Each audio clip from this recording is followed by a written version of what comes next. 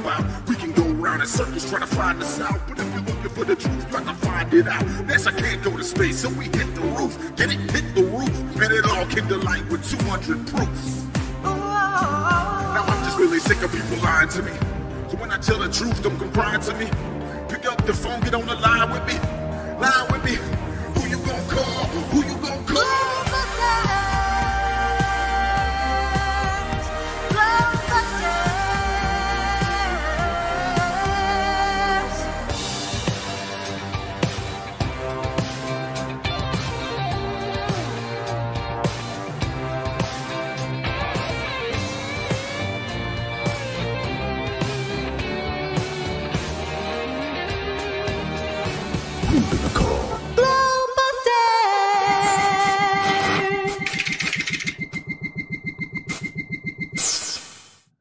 And welcome everyone to Globebusters, the government-supplied model of flat Earth. I am your host, Bob Xanadude60, and we are back for another great season of Globebusters. Obviously, as many of you know, we have been away for, about 3 months now. I decided that I kind of needed to take an extended break, and did so because I had to get my house prepared for moving and all the fun stuff that goes along with that. But fortunately, we've had some really great help in doing that. So we are back, and we have so much to talk about this season. It's going to be a lot of fun, so we're very excited. And we even have a new Globebuster that we're going to be introducing today. I'm sure many of you already know who he is, but we're very excited to have him. So before we get to that, let's go ahead and introduce our panel. First up, as always, is Jaron from Jaronism. How are you doing today, Jaron? Doing great, Bob. Yourself? Doing fantastic. It's a beautiful day in Denver, and I'm really excited about this. Actually, I'm even a little bit nervous about this because it's been a while and already kind of screwed up on the intro, getting double audio going again. Oh, I didn't notice it. So from this end, it looks good, and it's at least it's not me failing. So no, it feels good to be back. It's another day over 100 degrees here in the California Valley. So my house is like a sweat box. It's fun. Yeah, that is why I left Fresno in the San Joaquin Valley. Is we had one summer that we had, I think, 40 days in a row that were over 100 degrees, and I'm like, you know what, screw this, I'm out of here. Right, it's really unbearable. And everybody said, every house here has air conditioner, obviously, but if you run the air conditioner as much as you would need to, it jumps your electric bill from less than $100 a month to over $400. That's what happened last year when we ran it just constantly. So we can't afford that right now. So we just do the best we can with fans. I got a fan blowing on me from above, a fan from behind, and we do what we can. No drinking warm liquids, lots of water, and stay hydrated. and don't go outside. There's lots of rules. Yeah, definitely. Well, the only good thing I can say about it is it's a dry heat instead of a humid heat. Yeah, but it's hot. It gets pretty unbearable. You got to get your stuff done early in the morning, and it stays hot all day. It's not like I don't know, 1 or 2 o'clock and it starts cooling down. No, it's like it's still 100 degrees at 8 or 9 o'clock at night. It's crazy. Yeah, crazy. All right. But I chose to live here, so who am I really to blame other than myself? Okay, well, I hear you. It's a little cheaper to live in the San Joaquin. You're in San Joaquin Valley, right? Is Merced there? Yeah.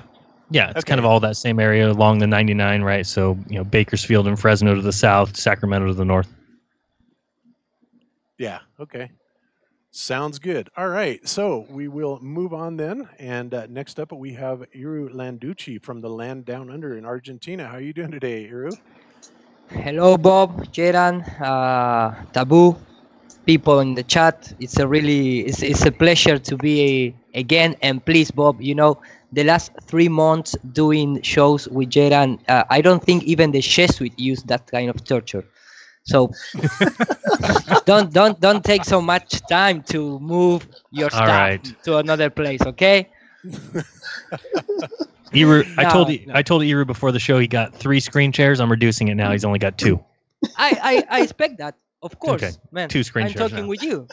No, it's really a pleasure. It's really a pleasure to be again with the Globebuster because maybe we talk, off air that, but I'm still a I'm still first a fan and follower of Globebuster Show before then be a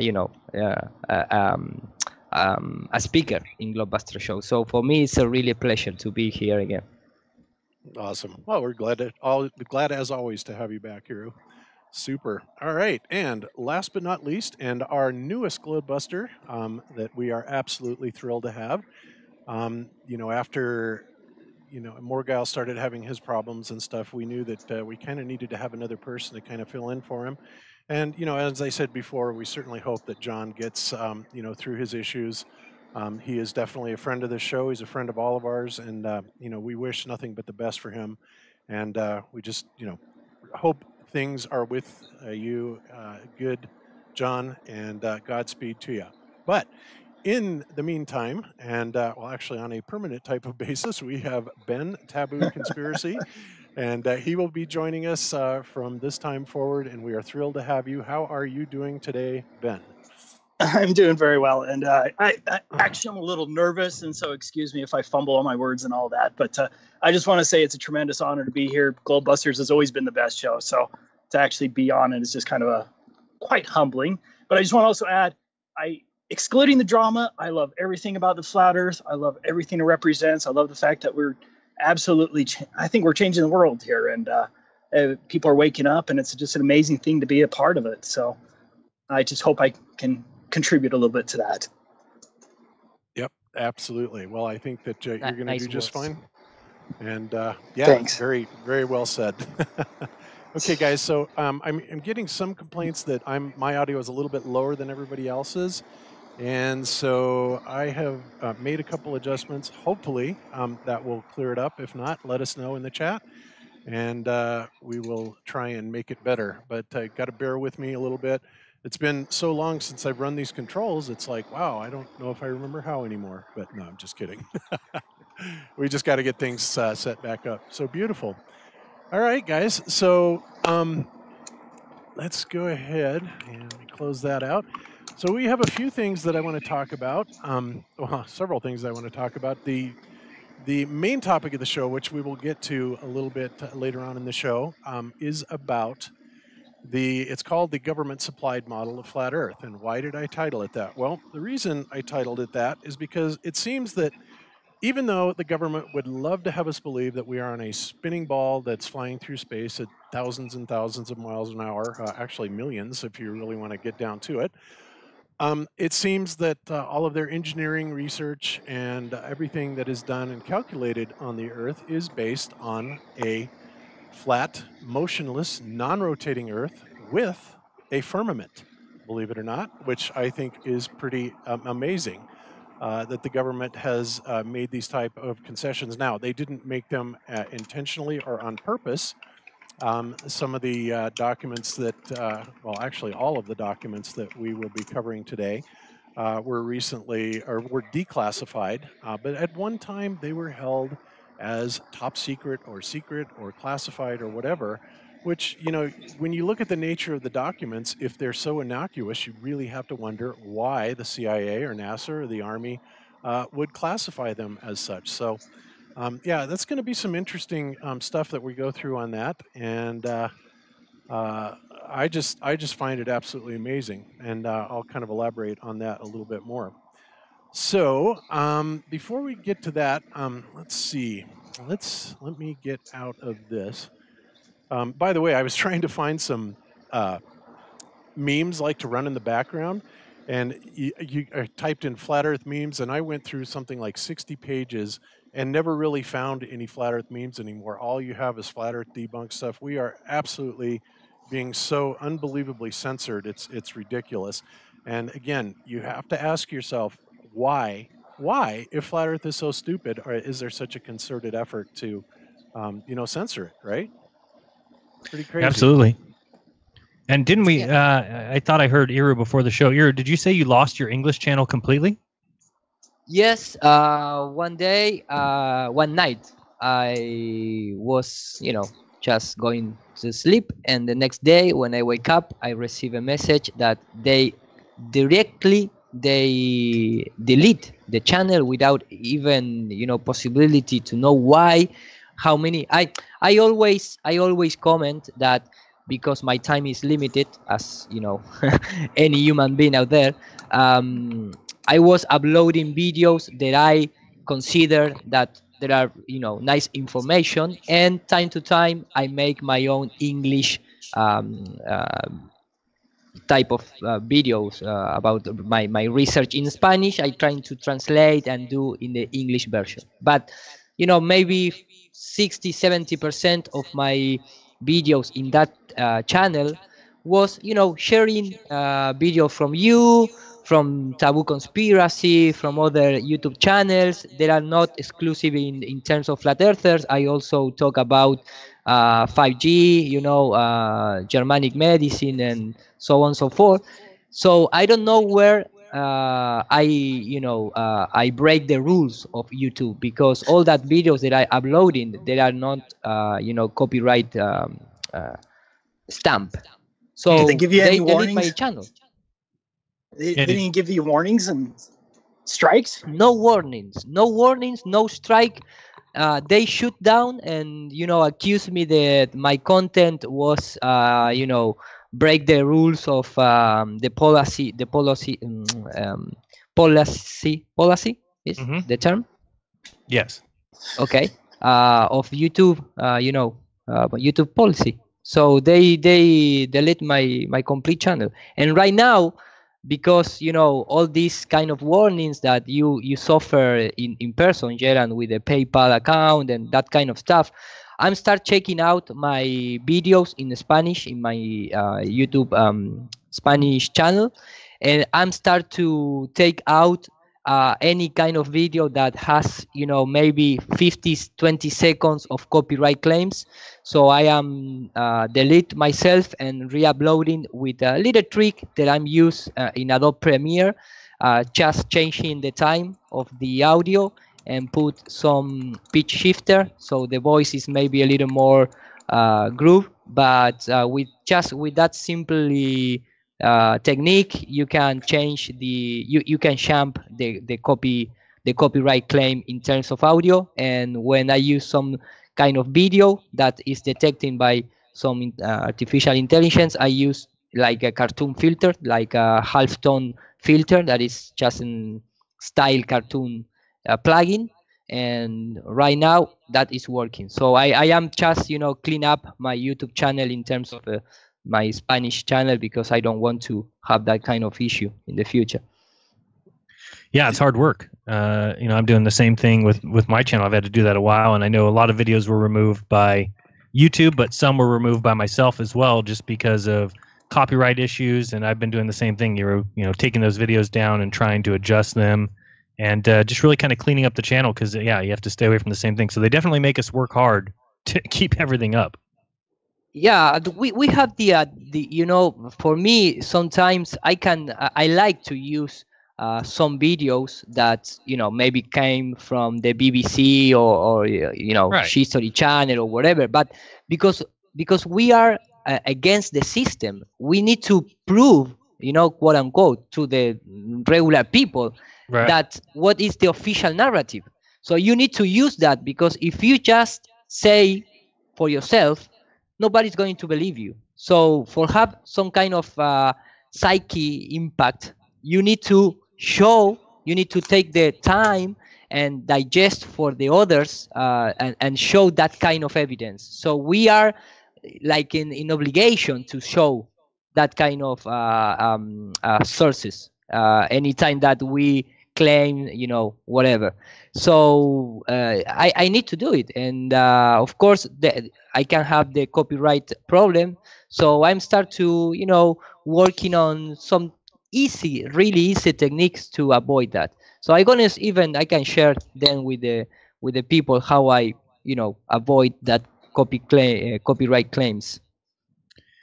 Yeah, no, it's pretty frustrating if you do 2 to 3 hours of a live stream and then you show 45 seconds of a BBC. Even if you're making commentary, even if you're making critique, which should be allowed by fair use standards, they'll still nail you. They've got that content matching system, which again, Eru doesn't have, I don't have, Taboo Conspiracy doesn't have, and we don't want it. I don't mind if other people take my videos and use them in theirs, or take sections of it and use it in their own video. That's great. I like that. But of course, BBC doesn't have that. They've just got the ability to see that you included a 45-second clip, and they just copyright it right out. Yep. Or block it. Yeah. Or block it worldwide. Go ahead. Like Bob says, you must be wonder why they are so desperate. I don't say about copy claims, because of course anyone out there has the right, if you want to see in that way, that okay, I take the time, I put the money, and I produce original content. Okay, that's right, you are in that kind of position. But the other part, all this the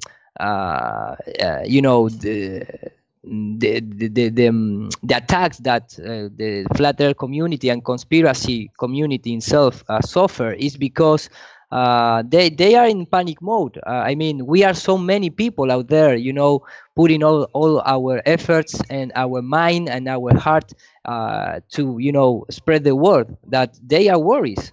They are worried right now, because if not, there is no other reason that they are so desperate. Yeah, totally agree. I totally agree too. It's absolutely ridiculous. So and because of that, guys, obviously, it would be greatly appreciated if you would get on your favorite social media and share this show, because obviously YouTube is certainly not going to help us. So it's really up to the community itself to get the word out that Globebusters has returned, and kind of do that for all of your favorite Flat Earth shows, because again, at least right now on Facebook and some of the other social media platforms, they're not blatantly, or at least not as badly censoring Flat Earth. So at least we can get the word out that way and try and get some viewership back. So we would appreciate that if you would do it. So super. All right, guys. So next thing I wanted to cover is a guy named David Lapointe, and you guys may remember him from, I guess it's been 2, maybe 3 years ago that we first highlighted his work. David came out and did a 3-part series called The Primer Fields, which, of course, like I said, we highlighted it on Globebusters because we're very interested in the magnetic topic. And he had some very, very astounding material in this. And he was pretty close to the vest about it. He didn't really say much to anybody about it. And now all of a sudden he has reemerged. I think it was just last night, I saw a video pop up by him. This particular video blew me away. It's like, oh my God, I thought this guy was just, gone completely. But he comes on and he starts talking about how he has been laying low a little bit. But he has been convinced by his peers and people around him to share his particular work. And so he has done so. And he says that if you go to the primercube.org website, which is this one right here, you are able to download, and I've already done this, all of his documents and all of his work that he has done. He's making it freely available to everybody. And I haven't had a chance to go through this, but he's got 203 megabytes of information that he is just willing to give away. In fact, he wants everybody to share this as much as possible. And after I go through it, we may be talking about it a little bit more. But I just think that it's amazing that he is back, and I'm glad to hear from him. Do you guys remember him at all from our previous shows? Not offhand. Not that I don't. Okay. The name sounds familiar, but what? He did the primer fields in, let's see, let me mute this. But he showed, let's see, let's get to some of these. Remember the balls? Oh, okay. Yeah, I remember that. It's been a long time, but yeah, some fabulous work, and it's really amazing the stuff that he's come up with. And like I said, I've been on this magnetic kick for quite some time, and this is one of the first things that really caught my eye quite a while back. So I wanted to let everybody know that he is back and, amongst the living once again. So that's pretty super. All right. And following up that train of thought, because this actually kind of applies to a lot of the stuff that we're doing today, Ken Wheeler, aka Theoria Apophysis, last night also released a new video called More Secrets of Magnetism. Have any of you guys seen this one yet? No. I'm not. Okay, wow, you guys are just behind the times. Unbelievable. This is why Bob's so awesome. Bob gives us all the things that we need to watch. It's like homework assignment. Yeah, exactly. So, and I will put this in the show notes. Guys, can you hear me? Yes. Yeah, go ahead. Can you hear me, guys? Yeah, we hear you. Okay. No, because I'm changed the device, so I'm gonna be following the show, but no from my computer, from my cell phone. So I just want to check that everything is good. And the primary fields video and research are really amazing. I have a lot of that. I take out a lot of information from that, and I prepare my presentation about the electric universe that I did a few months ago in Barcelona. And it's a really nice topic, and very with a lot of information in that kind of documentary. And the King Wheeler video, no, I don't even know that he released a new video. Yeah, it's pretty cool too. And Cammie went nuts when she saw it last night, and I did too, because he reveals something that is absolutely amazing about these accelerations, these field lines of magnetic, and he also calls it. Well, first of all, let me just say, it says that Ben says that you're on hold. Ben just sent a message that says he's on hold. Do you have any idea what that means, guys? It looks like I do see his little image up there has a pause button. Let me see if there's a way to unpause it. Remove from call, mute. Never seen that before. See the little pause button? Yeah, I don't know what he's doing. That little pause, I never saw it. Yeah, I don't know how to put yourself on hold. I'll just tell him. I'll tell him to hang up and pick back up. Yeah. Just disconnect Ben and come back in. That's really weird. All right. So anyway, so getting back to Theoria Apophysis. Now, many of you guys may remember the big hubbub about gravity, and we definitely have some mixed opinions on this panel. But even after talking about it, we actually believe that we share more similar views than we previously thought. And one thing that I have to make absolutely clear to everybody is that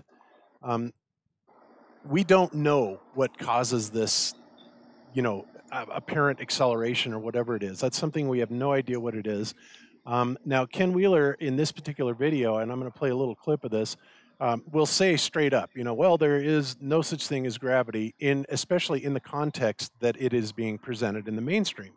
And to that, I absolutely agree. I do not believe that mass attracts mass, even though there have been some people that I truly respect that have made a very good hypothetical case for it. Even he admits that there is no way to actually prove it.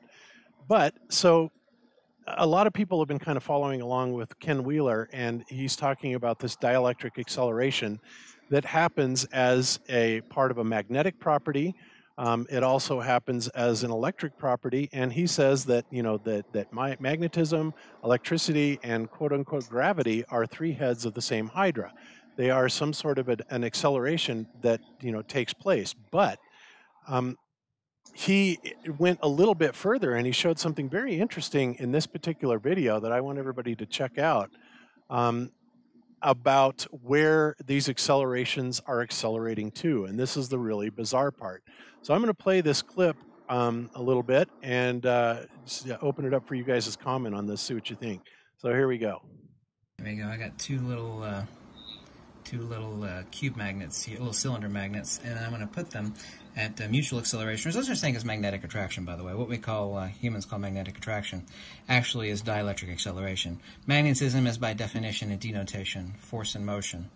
It cannot be mutual mass acceleration. The only thing that differentiates out gravity, what human beings ignorantly think gravity is, and what so-called magnetic attraction is one and the same thing, but magnetic attraction does not exist at all. But that premise has existed within human minds for thousands and thousands of years. What I'm actually going to do is you're going to see people think, well, magnets accelerate towards one another, and they actually don't. I'm going to show you underneath the supercell here what they're actually accelerating towards, and you'll see it underneath the the supercell here, you'll see actually a little portal created right immediately between the two. They're actually accelerating towards a, because everything is pressure mediation. The secret primer of Mother Nature is not only force of motion, inertia, and acceleration, centrifugal divergence, and centripetal convergence, again, the conjugate geometry of magnetism and dielectricity, which is respectively the torus and the hyperboloid, but also the other base layer or basement foundation of cosmic mechanics is everything is pressure mediation, you know? Very, very simple. So they're actually accelerating towards a null point in counter space, and you will see that underneath the supercell here. And you're going to see, well, I've got one magnet here and one here, and there we go. You can actually see. Let me center it up correctly, because over here on the left, so I've got both hands being used right now. The hole on the far left here, or whichever way you're looking at it, bottom, left, whatever, over here, that's one pole of the magnet, and over here is the other pole of the magnet. But this hole right in the center, there's nothing there. What these magnets are accelerating towards, and I'm holding them tightly to keep them from accelerating, is the null pressure point in counter space. See, they're not accelerating towards one another. No, girlfriend. See, this hole right here wiggling the most, yeah, that's one pole of the magnet. The other pole of each magnet is out of view of the camera, and the other pole of the other magnet is over here. But that black spot in the center, there's nothing there. Well, sure there is, because the ether is everywhere, but it's also nowhere. Unmanifest ether is, of course, what we mean when we say counter space, what we mean when we say the ether, what we mean when we say zero-point energy. See, Mother Nature doesn't give a shit what stupid human beings call it. Ether, counter space, zero-point energy. She doesn't care. But what they're accelerating towards is the lowest pressure mediation between their two. They're not accelerating towards one. Sure, magnets accelerate towards one another. Everybody's witnessed that now for thousands of years. You take two magnets and they accelerate towards one another as magnetic attraction. A, that's not magnetism. B, it is dielectric or mutual mass acceleration. Specifically, it is point source acceleration, which is a distinction only in attribute between that and so-called gravity. But they're not accelerating towards one another at all. They're accelerating towards a null pressure point in counter space. Because you can see it right there. You see that black spot right in the center? Yeah, there's nothing there. But you can see it with the supercell here. Okay? Okay, so what did all of that mean? That gets a little bit complicated, but the bottom line is that what we're seeing these fields go into with that spot in the middle is something that is not created by the magnet itself. He calls this a counter space, or indeed the ether. And this is something that is so far outside of our normal realm of thinking that it really takes a lot of careful thought to work your way through this. And this is what he is saying that magnetic fields are, as well as this so-called gravitational field, right? Whatever is actually causing this. So basically, what he's saying and what we're talking about is something that only very high-level type electrical engineers have even gotten into this type of consideration. And in fact, this is one of the subjects of study that my friend that is the PhD candidate for electrical engineering is going very deeply into, and hopefully he's going to be sharing some information on that with us. But to say that it's going to take a while to kind of explain this in such a way that people are going to be able to understand it clearly would be an understatement, because it is a completely new paradigm in thinking. But we are going to endeavor to do that as I understand it more. And I've been following Ken Wheeler for a long, long time. And, as you can tell, when he goes through this so fast and he's using these terms like, the conjugate, feedback and the point source acceleration, stuff like that, most people are just left with this blank look on their face. So we're going to try and endeavor to simplify that in the future. But the thing that I found very interesting about this is that he was able to actually show on a supercell that all of a sudden we've got these magnetic field lines that are accelerating towards apparently nothing, right? And so what's the explanation for that? Pretty interesting stuff. Iru, are you any more familiar with this at all, or is this all news to you too as well?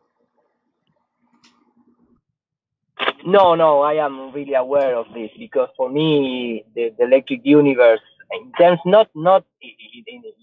from the Thunderbolt project. I mean in general terms, the electric universe is one of the most coherent, theory, if you want to see in that way, because of course when we trying to explain what happened up there in the sky, it's all about theories because we cannot touch it or prove, effectively that is the case that we think it is. Sorry for the noise.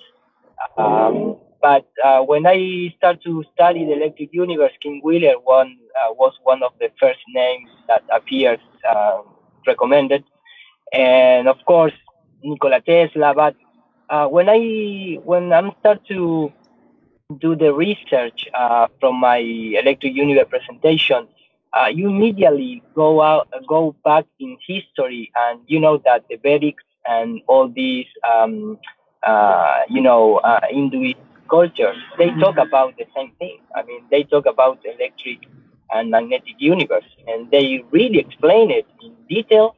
And in fact, they draw. I don't have my computer right now to show what I'm talking about, but when you go for example with the what is called Sri Shantra, which is a term that means you can translate as a mechanism or instrument, but it's a typical drawing that you see like four corners and something in the center, and it's like a 2D representation of a 3D magnetic field. And even you can even see in fourth dimension, and it's really amazing because all these cultures that we think they are, ancient, and that means that they are not capable of explain or have this kind of understanding in terms of technology. It's a complete lie. In fact, if you go to the biography of Nikola Tesla, you immediately realize that all these guys, in some part of their lives, they go to India or they have contact with Vedics. In fact, Nikola Tesla was a really big friend of a Vedic guy. I can't remember the name. But all that, all the things that Ken Wheeler or Nikola Tesla himself talk about the electric universe, all the cultures know that. We are the most dumbest, generation that they brainwash our, consciousness and brain.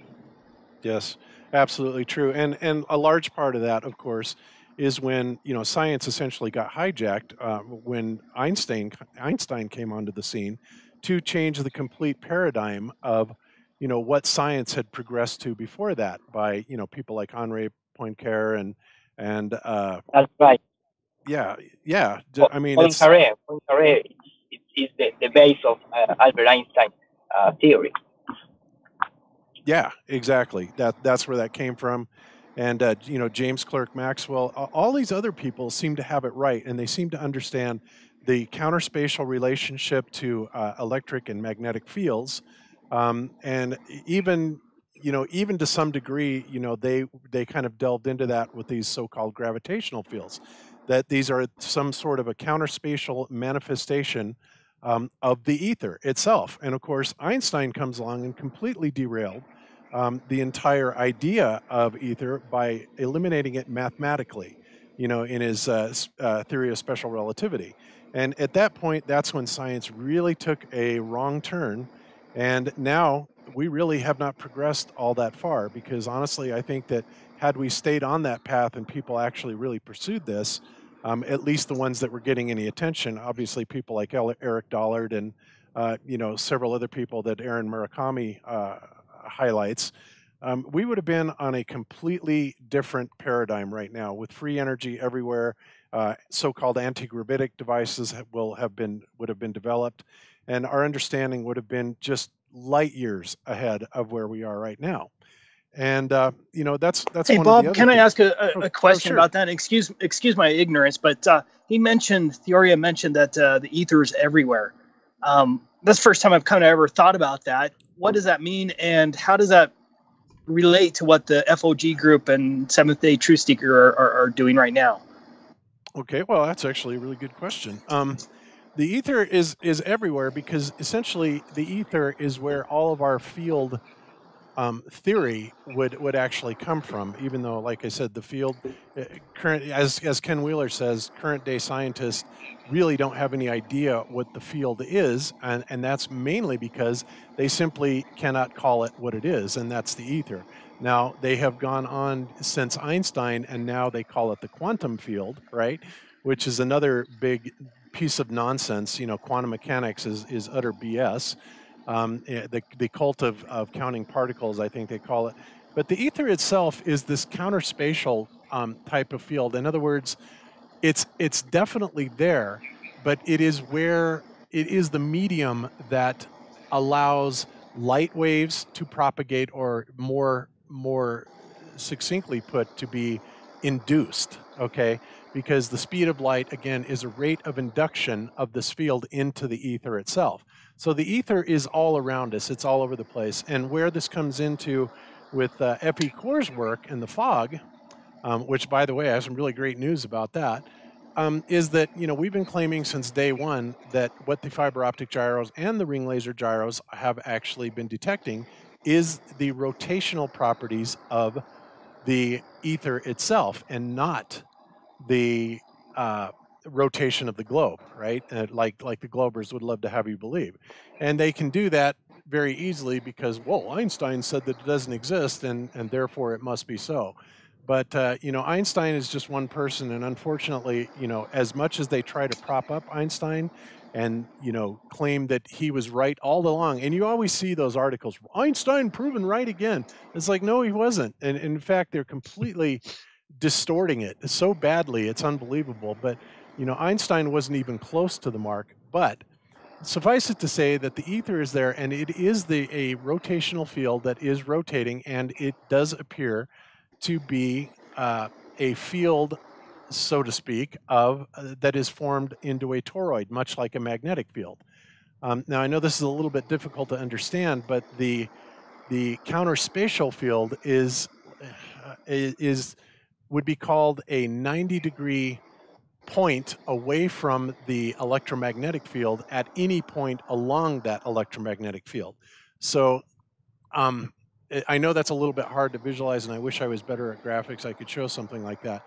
But suffice it to say that it basically is a kind of a ghost mirror of the electromagnetic fields that we do. So what we have found out about the ether, and, you know, in our investigations of it with the fog, is that obviously if the fiber optic gyro was truly measuring Earth rotation, and it was as simple as that, then you would be able to take a measurement with the fog at, you know, a specific latitude, and then do the math on that. I think it's 15 degrees times the sine of the latitude will give you the specific rotation rate.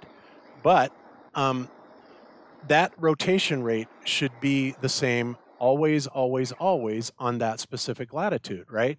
Because if the Earth's rotating, you know, it's going to be the same everywhere else. And in fact, that would be definitely true. But when you start thinking about... Okay, are you referring to speed, or are you referring to like rotations like per hour? Because I would understand that the higher you go, that like, for instance, a mountaintop would be, on a globe model, would be rotating faster than a lower elevation, because at a speed rate, not revolutions per minute, but at a speed rate.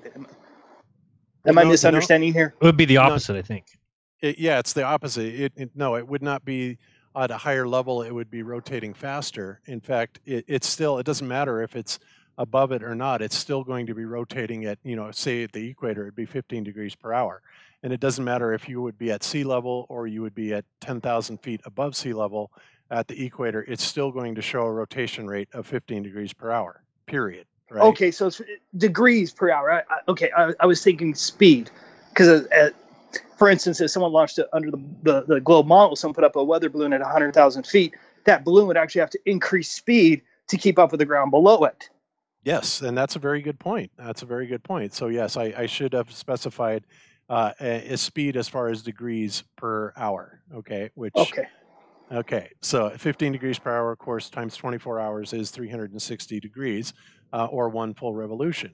But what we have discovered, and this again was a suggestion that was sent to us by our PhD candidate friend of ours, that he said, look, it's really quite simple. All you have to do is take these fiber optic gyro measurements at different altitudes along the same point, the same latitude anywhere on Earth, right?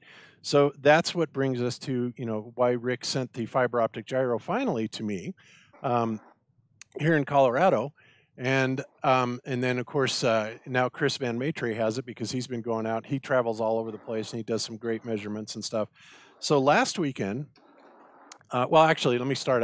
About 3 or 4 weekends ago, we took it up camping to Guanella Pass. And Guanella Pass is around 11,000 feet at the summit.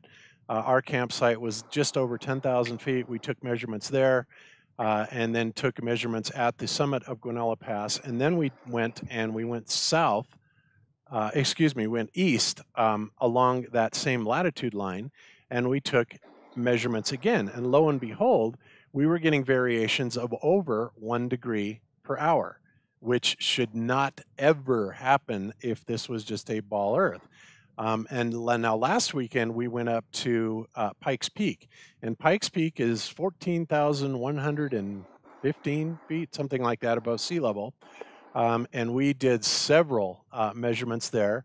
And then Chris just yesterday went to a place called Arapahoe, Colorado, which I believe is somewhere around 4,000 feet. Anyway, we had a 10,000-foot variance. And that data is currently under review. We will have that coming forward. But by the looks of it, initially, again, we're starting to see, we're seeing a fairly substantial degree of variance on the same latitude lines at different altitudes, which should not happen on a ball rotating Earth, right? So this is, and what also this allows us to do is it allows us to kind of determine a shape and a pattern of this rotational ether, right? So that's something that is under, definitely an ongoing project with FE Core. And we will, of course, like I said, be releasing all of those results, to the world, for everybody to look at, because we absolutely do want academia to look at this and explain it. It's like, how do you explain this? Because, like I said, this is pretty simple for anybody to understand.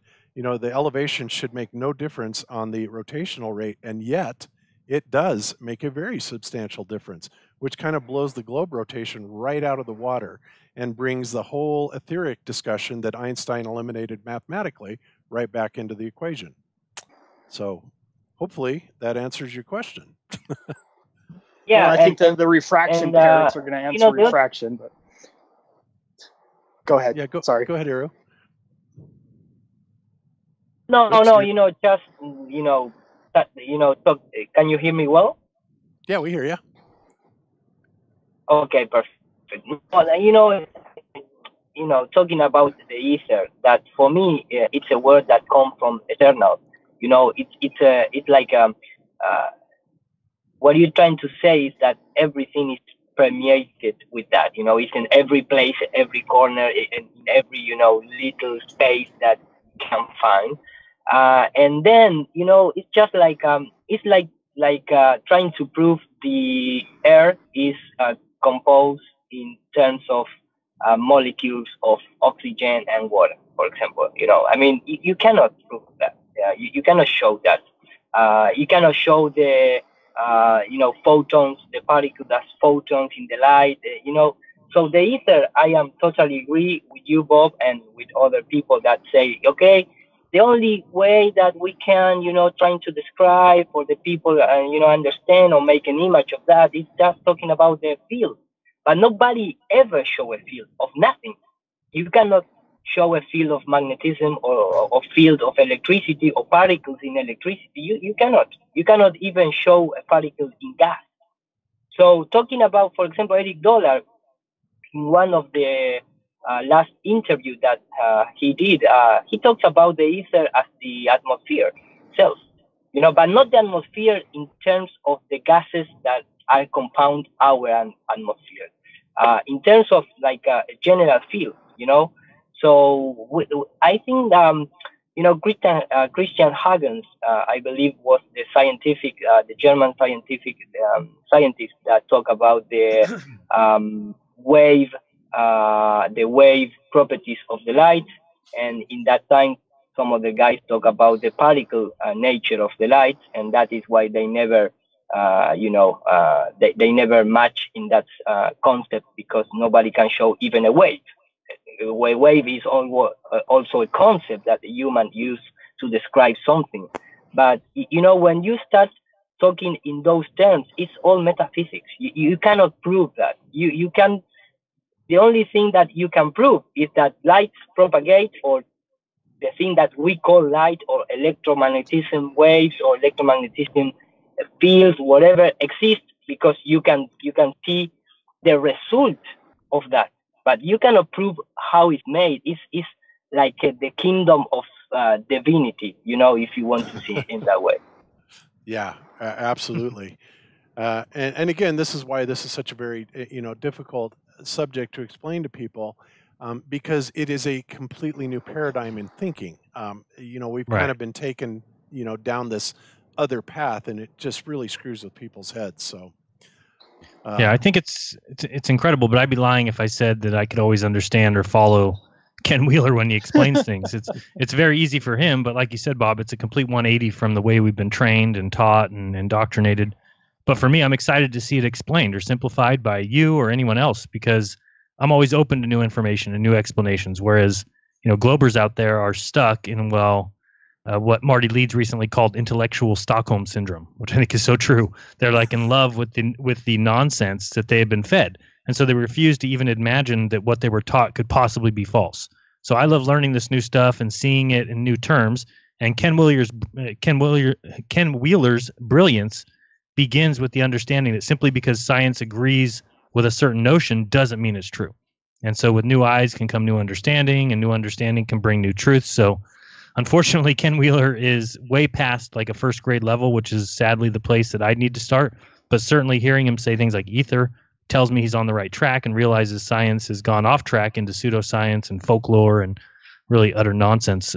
But even magnetism is incorrectly understood. So I love to see him present this stuff, and it'll be good if Bob can kind of make it simplified for us a little bit. Yep. Well, I will endeavor to do my best, because I have to sit there and go over it time and time and time again and try and form a picture in my head. And unless you actually understand something very well, there's no way that you're going to be able to simply explain it, right? Unless you truly understand it. So, and I will be the first one to say that, I'm a lot like you are, and a lot of people are, Jaron. When Ken Wheeler talks, it's like, whoa, we got to back up and completely, look at every single word that he uses, and try and reframe that into the context that he's trying to convey, because man, he is really so far over people's heads, and he's brilliant. If you look around the net at people that are following his work, and I mean there are some really highly credentialed people that are following his work, and they agree with him totally, and this is really encouraging to see. So I mean, this guy is just an amazing genius. So love to see it. But so we'll move on forward. And Aero just sent an image. Looks like a screenshot. Thanks, Aero. No, that was an error from my cell phone, guys. No worries. Maybe I'm gonna be a little bit out of touch in the next minute, because I leave my car, and maybe the signal here, the satellites are not reach very well. Yeah, I hate it when that happens. All right. Okay. So anyway, we will definitely expand on that subject, because I think it's worth going to. And, I would love to be one of the first channels out there that actually can explain Ken Wheeler and what he is saying in layman's terms. That's a tall order, but I'm going to try and fill it. So wish me luck. So, okay. So next up, many of you may have heard that FE-Core was attempting to set a world record microwave shot. Now, unfortunately, we did not achieve what we wanted to do. We had some signs that we thought, honestly, that it was going to work very beautifully, because we were getting the receiver to change states into a different mode, where essentially it was saying, yeah, I'm getting the signal, but it's not good enough to actually pass any data with any reliability. So but even with all the tuning that we did on that, we still were unable to get that.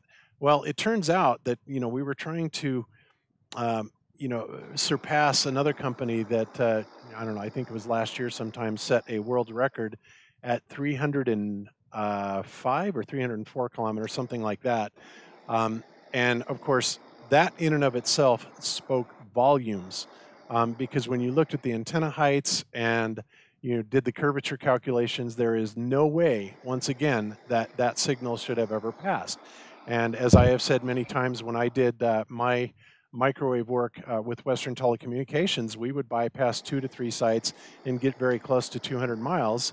And these were things like going across Kansas and Nebraska, right? So there aren't exactly a lot of high places to transmit from that are that much further above the average terrain height. So, and the towers were about 60 to 80 feet is where the dishes were at. So to be able to be up in the air essentially only 80 feet and transmit nearly 200 miles where you should have a few miles of curvature and get a reliable signal is over the top impossible, frankly. But so what we found out is that when this company did this, Bob, yes, I mean you are shooting microwave particles or what? No, it's a joke, man. It's a joke. Yeah, I know. No, just the microwave signal, the field, the RF induction, whatever you want to call it, into the ether. But regardless, microwave propagates the same as light. Essentially, there may be some very minute differences, but not really so much. So anyway, so we found out that the company that did set the record got a special permit on these same type of antennas, 5 gigahertz antennas, to transmit at a little bit higher power. Now, the ones that we're using do not require any license whatsoever, and they are limited to a specific power input to them. So after our failure, what we did is we ordered a completely new setup that is still an unlicensed thing, but this time we have a much, much higher gain antenna, which will give us an effective radiated power of quite a bit more. Let's just put it that way. And we anticipate that we will be able to get some good results with this. So I'm going to go ahead and play this little second promo attempt thing. And okay, Eru, we'll see you in about half an hour. I'm going to play this FE-Core second attempt promo to just kind of let you know what's going on with them. And then we will continue talking about this. So here we go.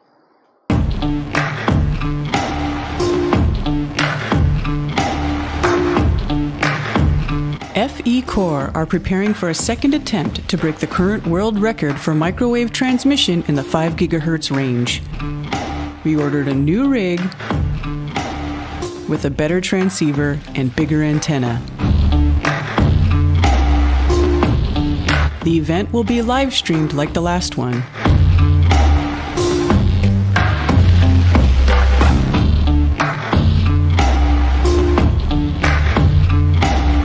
Reserve your ticket at fecore.org and watch us live.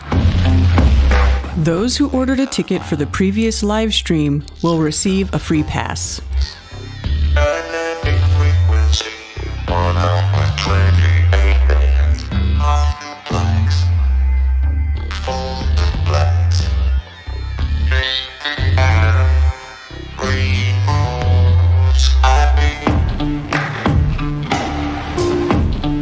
Hail Hydra.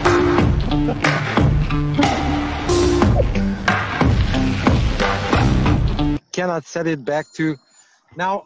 Sometimes I have 88, but mostly these 90s. Okay. Well, just put it in the 70s range, and then we'll switch it to the slave, and then Gabor needs to adjust again. Wait a minute, man. It was what do you mean put it in the 70 range? I turned approximately 10 degrees to the right now. Yeah, no, turn it back with small. All right, so there's that. And again, this will be coming up. We were going to try and get it done this week, but I don't think it'll be. Let's see. Mike sent me a thing. Yeah, we're going to do the microwave test. the second weekend in September, depending on the availability of the professional RF engineers participating. So look forward to that on the second retry. And this time, I think with this considerably higher gain antennas, we will have no problem making that 307 kilometer distance. And I'm personally looking forward to it. We were very optimistic this time, but not quite. And of course, for us, what is going to constitute a valid and successful test is if we can not only make the link, but we can reliably pass data through it. And if we can get a decent digital signal through it without a whole truckload of checksum errors, that will constitute a successful test. And again, it'll be just another nail in the coffin of the Globe Earth model, in my opinion. So there you go.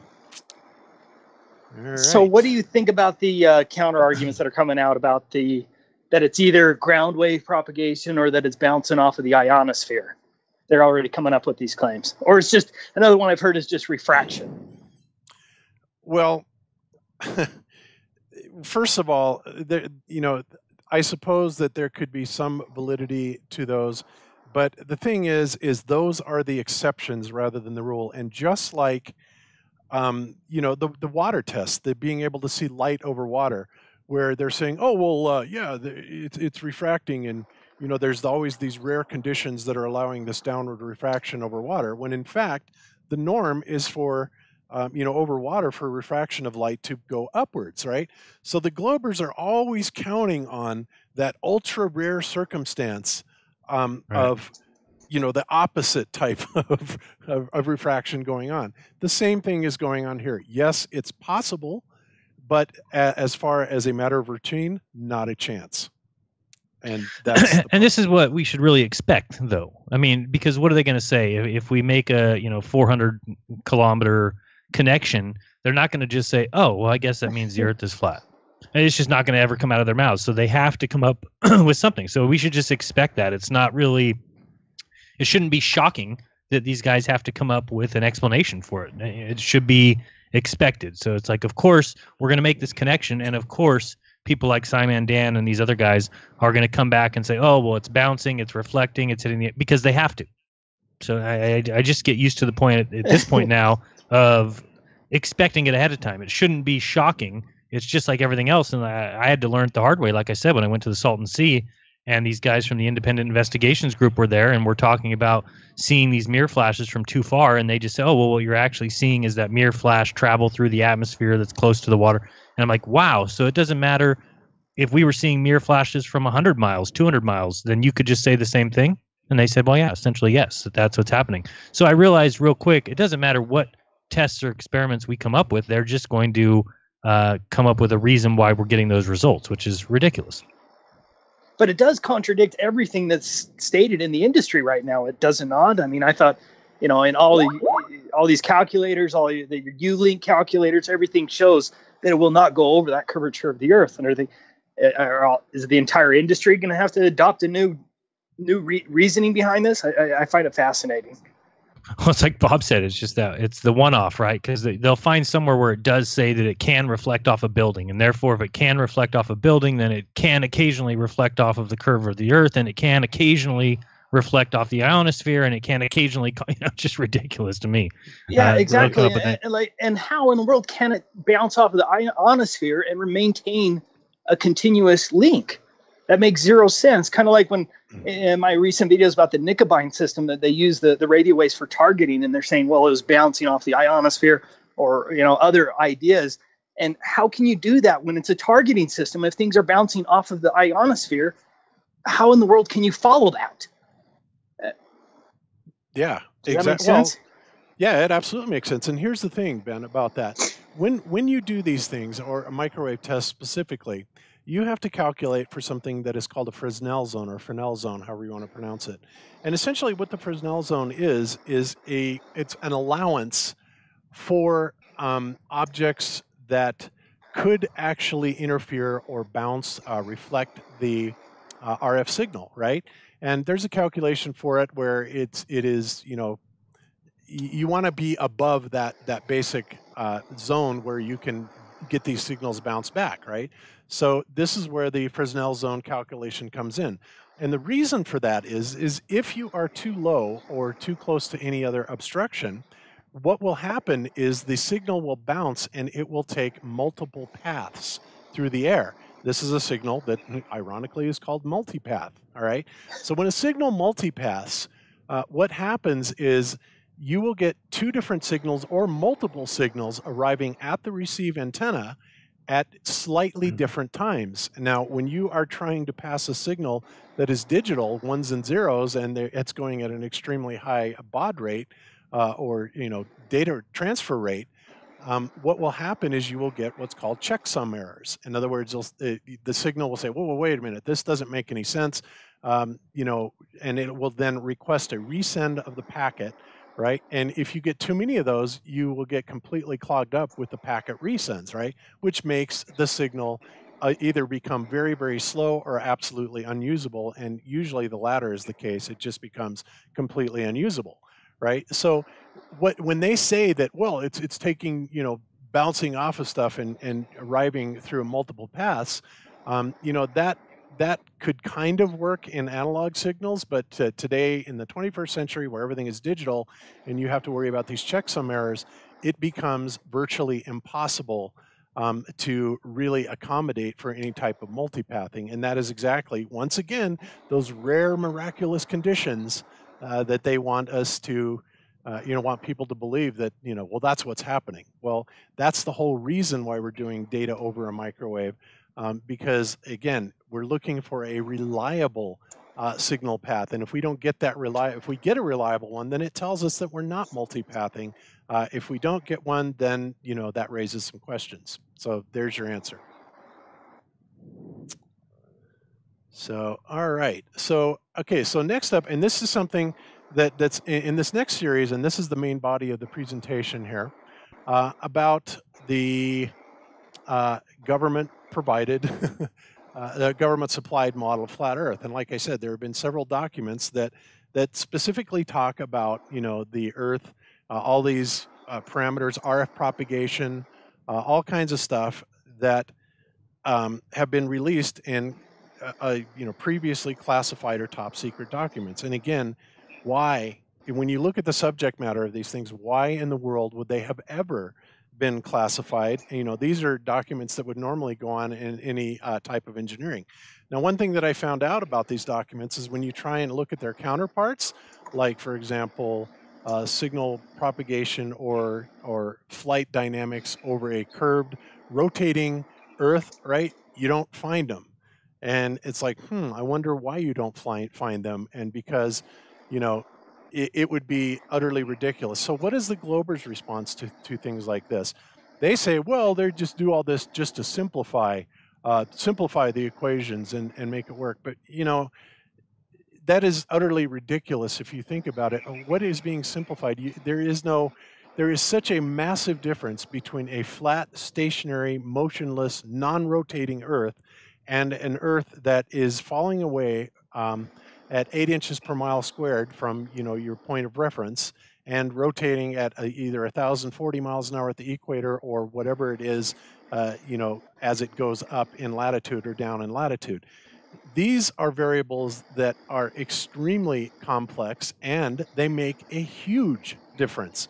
So when the Globers say, "Oh, it's just to simplify things," I'm sorry, but that doesn't cut it. And we're going to go into that a little bit deeper here. And then of course the documents that say things point blank, like things like, well, we're trying to measure the brightness from the firmament specifically, and things like we don't know what the shape of the Earth is. And back in the 40s, you don't say, well, they were just trying to simplify it by saying we don't know what the shape of the Earth is. They will conveniently ignore those points, right? So yeah, pretty crazy. So what we're going to do is, it's so funny because I wanted to cover this, and then Rob Skiba decided he was going to release a video on this, and then shortly after he did, Flat Water, Flat Earth, whatever it is, Glenn, who we've had on Globebusters before, also released, using these documents, a video on the firmament and all the things that actually explain that. And we'll get into that a little bit deeper. But what I want to do right now is kind of go through this document with Rob Skiba and talk about it a little bit. So before we do that, does anybody have any comments that they want to make on this before we set off on it? No. Okay, I will take that as a no. Excellent. All right, so let's go. And thanks to Rob Skiba for doing this, and he's really a much better narrator than I am. So I'm just going to kind of fill in the gaps on this stuff. And let's give it a listen. Here we go. Okay, so in the 1930s, we had both Auguste Piccard and the Russians sending up high-altitude balloons, and they're looking out, and they're not able to detect curvature. So we go forward about a decade to the 1940s, 1948. This is an official CIA, look up here, CIA.gov, okay, CIA declassified document from the Russians. I'm going to pull it up here in Adobe Acrobat. It's a little easier because I've already highlighted some stuff here. Same document. All right, so the subject is Earth measurements, 1948, Moscow, Russia. Outer gravitational field and shape of the physical surface of the Earth. They're trying to figure out the shape of the Earth? Wait a minute. I thought we knew the shape of the Earth since Pythagoras and Eratosthenes, right? Well, apparently the Russians didn't get the memo. A study is made of the coordinates necessary for the solvability and uniqueness of solution of an integral equation by the aid of which the outer gravitational field and the shape of the physical surface of the Earth may be determined. So we go through this document a little bit here. It says the methods of studying the shape of the Earth, so this is what their goal is here. They're outlining some of that. The shape of the physical surface of the Earth can be determined with sufficient reliability on the basis only of data obtained from exact measurements. Well, that goes without saying, I suppose. And let's keep going down here. Let's see. We can regard the potential of the real Earth, by this equation here apparently, as known correct to an additive constant, whatever that is, at all points of the physical surface of the Earth and only on the surface, whereas it is not determinable at all other points of space without knowledge of the shape of the Earth. So they're still trying to figure out the shape of the Earth here. But since the shape of the Earth is not known, the shape of the Earth is not known, 1948, the true coordinates of these points, B, L, and H, are unknown to us. So the Russians are having trouble figuring out the shape of the Earth in 1948. Let's look at another document here. Whoops. Okay. But, of course, the Globers will claim, well, it's an approximation, so it's you can't say that you don't know the shape of the Earth in 1948, especially when you think about this is the Russians that are coming out with this, right? And this was a classified document. It's been, it was approved for release. It was a sanitized CIA document. Obviously, there are parts of it that are redacted, but obviously they also cannot catch everything. I mean, they are human after all. They've got, a fleet of people that have to release things under freedom of information. Things can only remain classified for X amount of time, then they have to be reviewed and then released. And let's face it, human error is one of the best things that we have in this case, because it has allowed these documents to come out.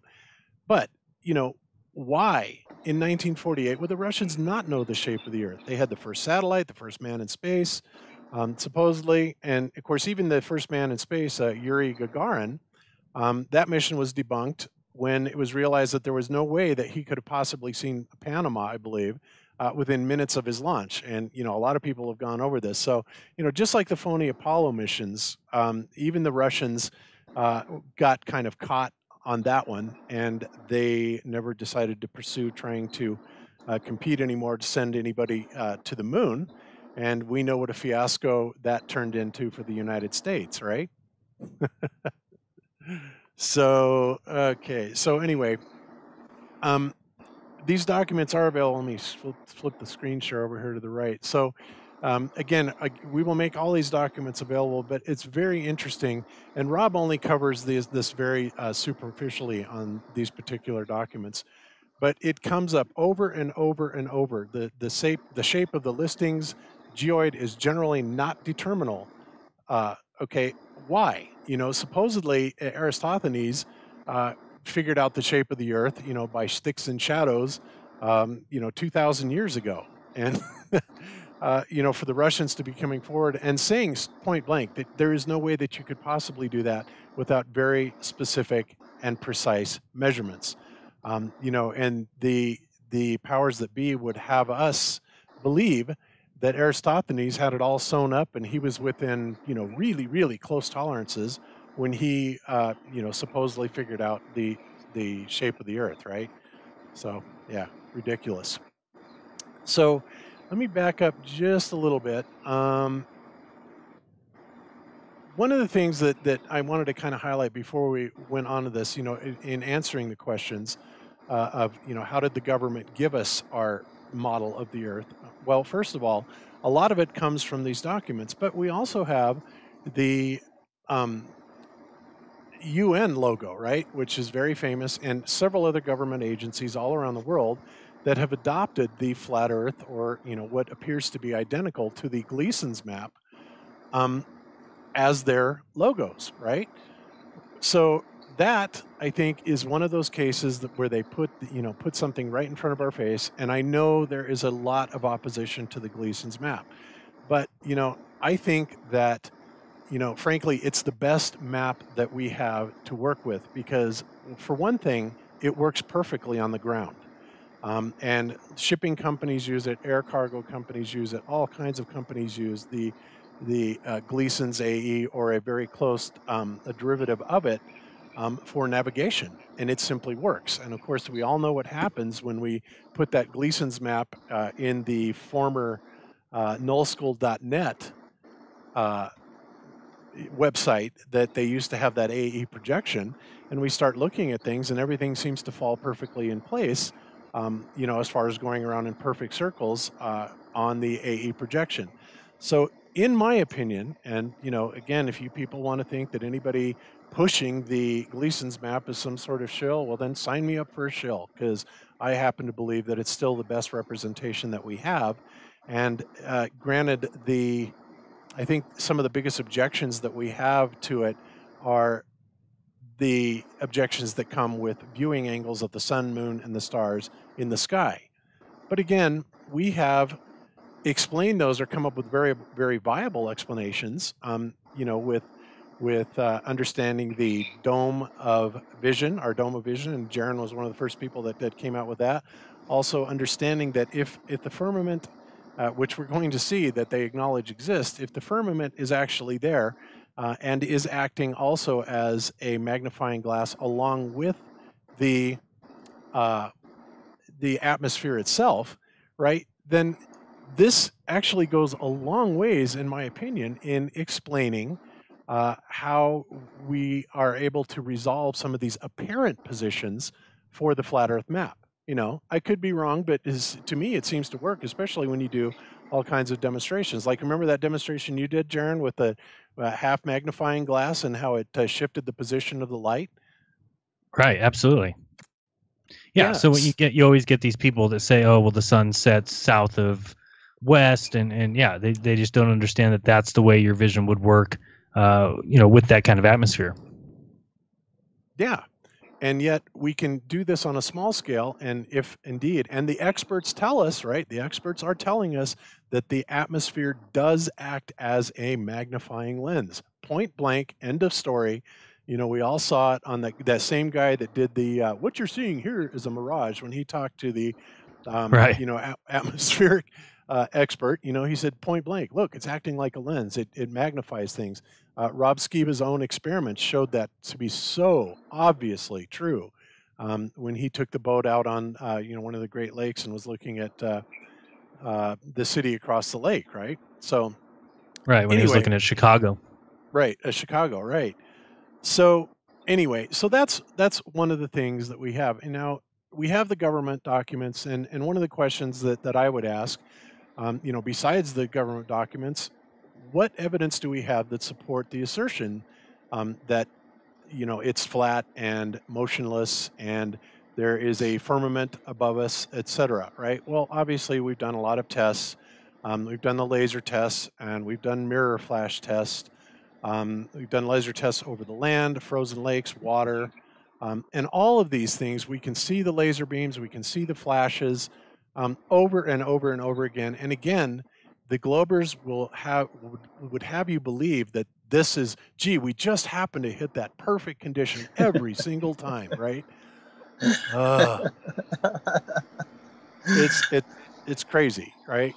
So anyway, so beyond that, beyond the mirror flash tests and the lasers, we have the microwave tests, right? That were performed not by FE Core, even though I am confident we're going to set a microwave test, but my own personal experience with microwave going way further than it should. It should be over miles of curvature and getting a solid lock on the signals. We have LORAN, right? Now LORAN, again, this is something where they have the transmitters hundreds of miles apart along the coastlines, right, that are allowing a kind of a triangulation between beams, which should never be able to happen. Because remember, the LORAN system is being used for these watercraft, right, which are on the water. So as far as any curvature allowance, there isn't any, right? I mean, it would be lucky to work a few miles, but if the Earth is truly flat, then all of a sudden you can get away with having several hundred miles apart on these systems that LORAN is using, right? Ben, you recently did a comparison on, I forgot what it was called. Can you say that again? Nicobine? Yeah, the Nicobine system. Yeah. And Marconi, I think it really starts with Marconi. And I love the pattern here is how every time, like they told Marconi that he could not do it. He could not get further than 200 miles. And then he sends that radio signal across the Atlantic, and there should have been a hump of water in between there, 500 miles tall. 500 miles. And yet it's just, wrapped around the curvature. Come on, that's getting a little bit nonsense. But with the Nicobine, it was the same thing. As you had this discussion with the top scientists in the British government who were debating that. Oh, I'm sorry, but they couldn't do the Nicobine system won't work because the high frequency waves don't bend around the curvature, and so there's no way that the Germans were doing that. But as it turns out, they were definitely doing that, and it definitely defied any sort of globe math. I find all of that so fascinating, and the pattern of how all of a sudden these new ideas, such as like the ionosphere, come out, or ground wave propagation. All these things come out after the fact, after these experiments, after these actual things happen. And anyway, I think that the evidence there is so overwhelming with these the beam wars, with the microwave tests, all of that. Yeah, you're absolutely right. It is. And again, the Globers would have us believe that we just happen to be hitting it just on this perfect time where all the conditions are right for this to happen. And it's like, come on, when is enough? When are you going to come out of your denial and admit that these are consistent, predictable phenomenon that work almost every single time, if not every single time, right? If I could add with the Nicobine system, those were transmitters that were sent from, one was from Denmark and the other one was near Holland, and they're shooting them over 300 miles, 400 miles to their targets. And how it would work is an airplane, a German bomber would follow one signal and wait until he crossed the second signal before he dropped the bombs. How can you do that when these things are bouncing off of the ionosphere? How can you do that? You would lose your targeting abilities because all distances would get messed up when you're bouncing things off of different areas. Exactly, because when you're bouncing things, obviously the arm of one leg of that is going to be considerably further than the other. So again, doesn't make any sense, and that is why the government is studying these phenomena based on a flat, motionless Earth, because that's the way it actually works, folks. So anyway. So some of the other things that lead us that are evidence, in my opinion, for a flat, motionless, stationary Earth, and also that we're being lied to, right? For example, like angular sizes of celestial objects. We've talked about Isn't it amazing that the sun, for something that is 865,000 miles in diameter, in a matter of 8 light minutes is reduced to 1/2 degree size in the sky, right? Well, you know, and our star is fairly typical, right, supposedly. And, you know, if you were to double that, again, because we have this inverse relationship of angular size, if you double that distance to 186,000 miles, then it should be 1/4 degree in the sky. You double that again to 370 million miles, then it's going to be, you know, on and on. You get the idea, right? So the question obviously then becomes, how is it that we are getting, you know, we're seeing things that are hundreds of light years away, like Polaris, which is either 330 or 450 light years away, depending on what source you want to trust on that. You know, how were we able to see it at all, right? So again, it's obvious that they are lying to us, because they are absolutely defying common sense, right? Doesn't make any sense. Another thing that doesn't make any sense is the RF signal strengths, and this is something where, you know, like we've talked about before, and they actually, we're going to come across in these documents where they are doing these signal attenuation tests across a flat Earth, right? And what they're finding is that you know, there is a substantial drop off in signal. But if you want to listen to people like this lady, NASA would have us believe stuff like this. 80. The transmitters on the Voyager spacecraft are slightly over 20 watts, about what your refrigerator light bulb would give off. So when the signal crosses that vast distance to us, the strength of the signal is 1/10 trillionth of a billionth of a watt, which is the equivalent of 1 divided by 10 with 21 zeros after it. According to NASA, with I love this clip. Wow. It's so absurd. Just utter nonsense. I know, 1/10 trillionth of a billionth of a watt. And let me put that into perspective again for you guys. Most things, most receiver sensitivities are down around, you know, best sensitivity is like 1 microwatt, right? And a microwatt is 1/1,000,000th of a watt, right? 10 to the -6th. And sometimes you can get a little bit better than that, maybe 3/10 of a microwatt, or, you know, really good signal, maybe a little bit better than that, right?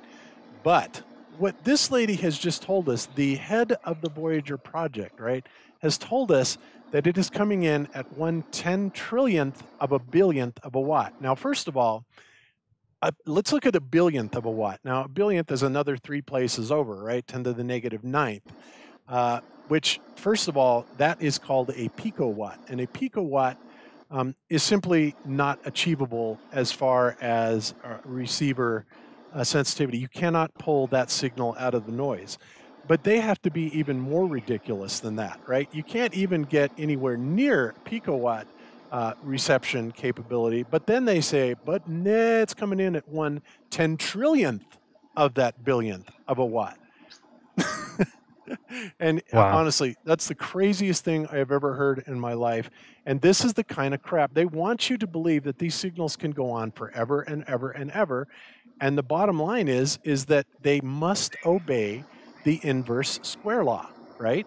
So it's an inverse relationship where when you double the distance, the intensity will be cut down to 1/4, right?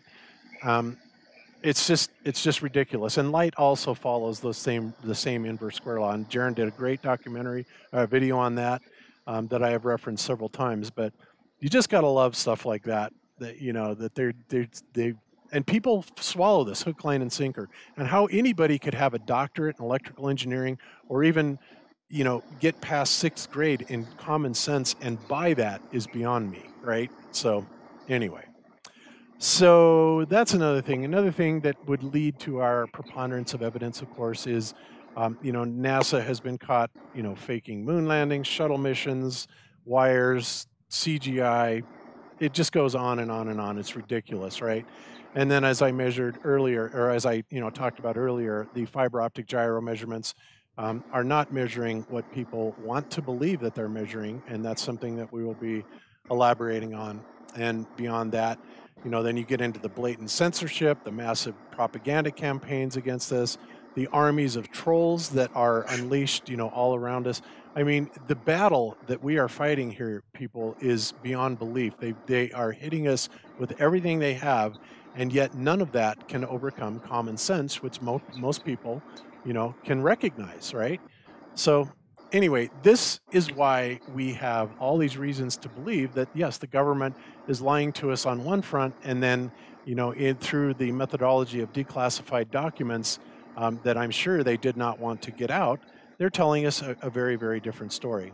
So, all right, so let's continue on with this and see what else Rob has to say in these documents. Unless you have any comments from anybody, I'm sorry. I just wanted to add one thing.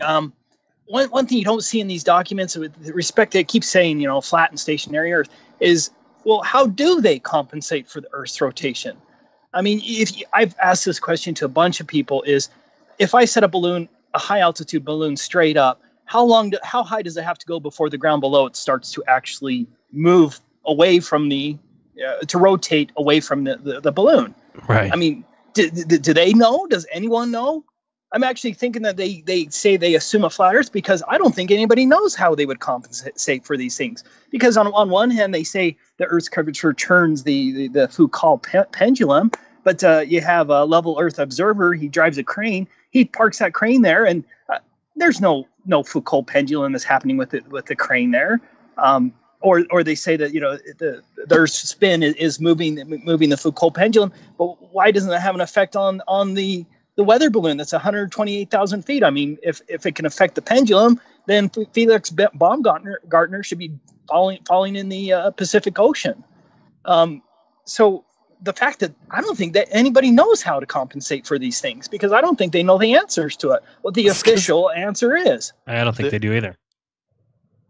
Yeah, I agree. That's because there isn't an answer. And think about this. Beyond that, Ben, you raise a great point here, because we talked about this before. Think about the Felix Baumgartner jump when he went up to, what was it, 128,000? 128, yeah. Yeah, almost 130,000 feet. And when he first stepped off of that thing, well, first of all, he didn't even encounter any wind resistance, right, until he got down to, like, I think around 60,000 feet or below. You could see that his clothing was not even moving, and here he had accelerated past supersonic, right? He was going more than 700 miles an hour, and just an unbelievable speed, and yet his clothes were not moving at all. Well, they tell us that the Earth is rotating, or the atmosphere is rotating with the Earth, right? So at some point, when are you going to come into that wind that is going hundreds of miles an hour, if not beyond supersonic, which I believe it should have been for his particular position? It was still over supersonic. When are you going to encounter that wind shear, right?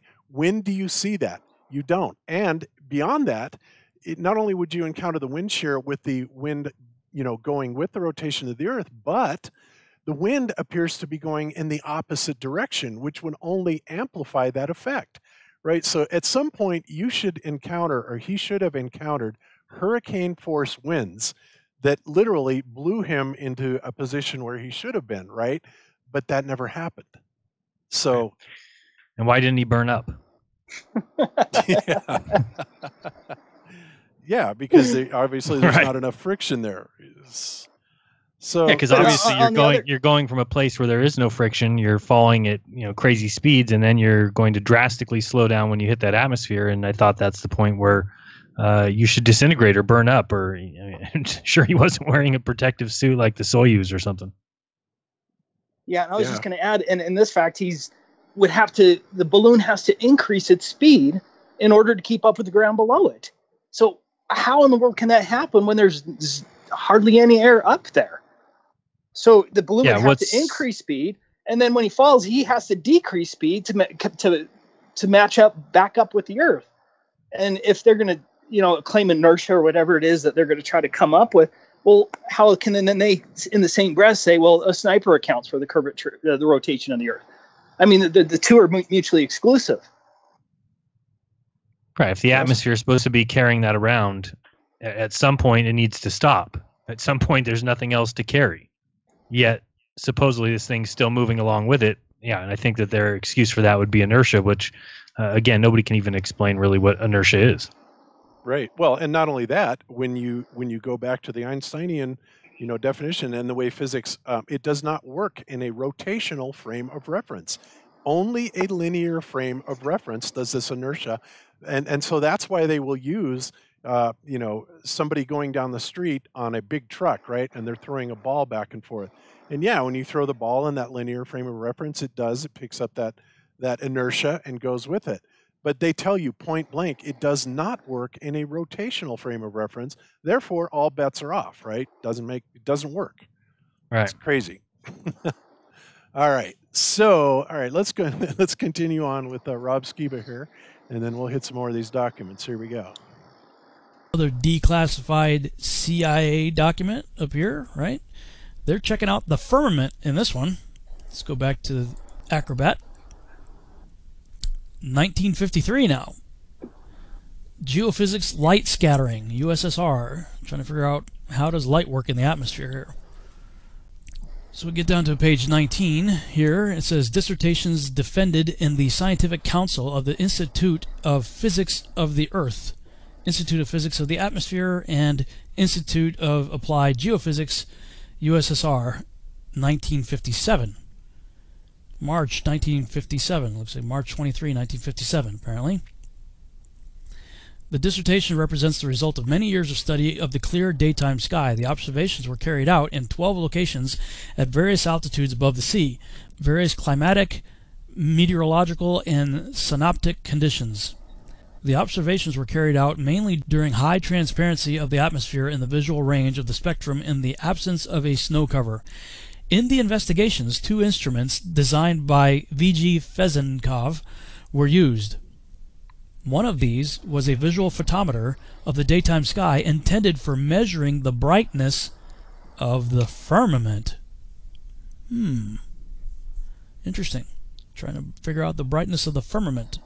Again, 1957.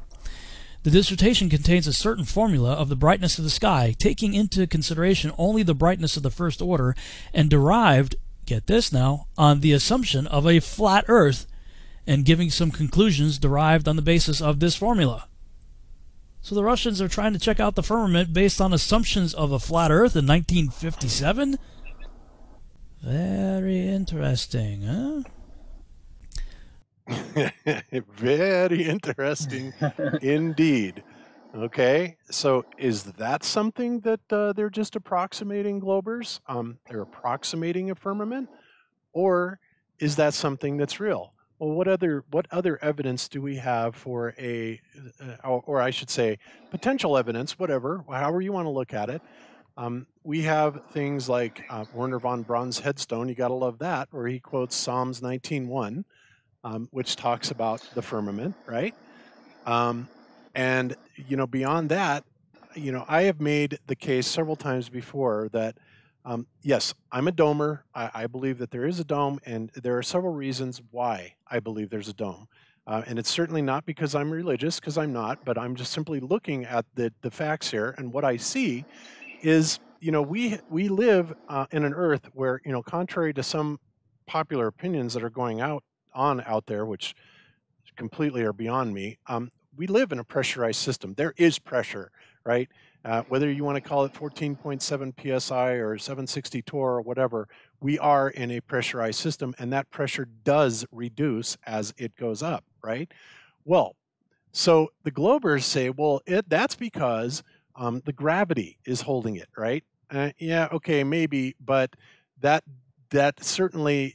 The problem with that is that this weak gravitational force could not possibly overcome the incredible power of the 10 to the negative 17th torr vacuum. And I know you guys have probably heard this over and over and over again, beat to death in the whole 9 yards. But few people will really expand on that thinking. So we pretty much eliminated the globe side of it, but let's look at the flat Earth side of it. Okay, so if we have a firmament, as the Russian document seems to be saying here, and many other things, then what is it? We have a container, right? You have to have a container to have a pressurized system, right? So few people address the, everybody wants to talk about the vertical containment, but few people ever talk about the lateral containment of the pressure, right? What is holding the air in on the sides, people, right? It's not just running out, to, somewhere else. It's got to be pressurized. There must be a container, which tells me that in all likelihood, there is a dome above us. What else do we have that kind of indicates that we might have a dome above us? Well, let's look at the so-called 24-hour sunlight in Antarctica, right?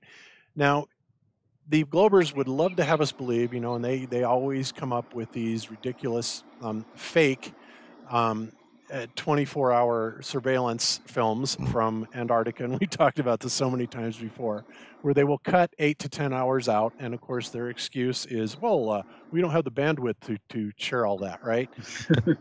Of course. Yeah, when you wrote those letters back and forth to those people, Jaron, I was dying. It's like, what kind of a lame excuse is that, right? I gotta say, Jaron, Terrible. that was one of the best finds ever. I just love that.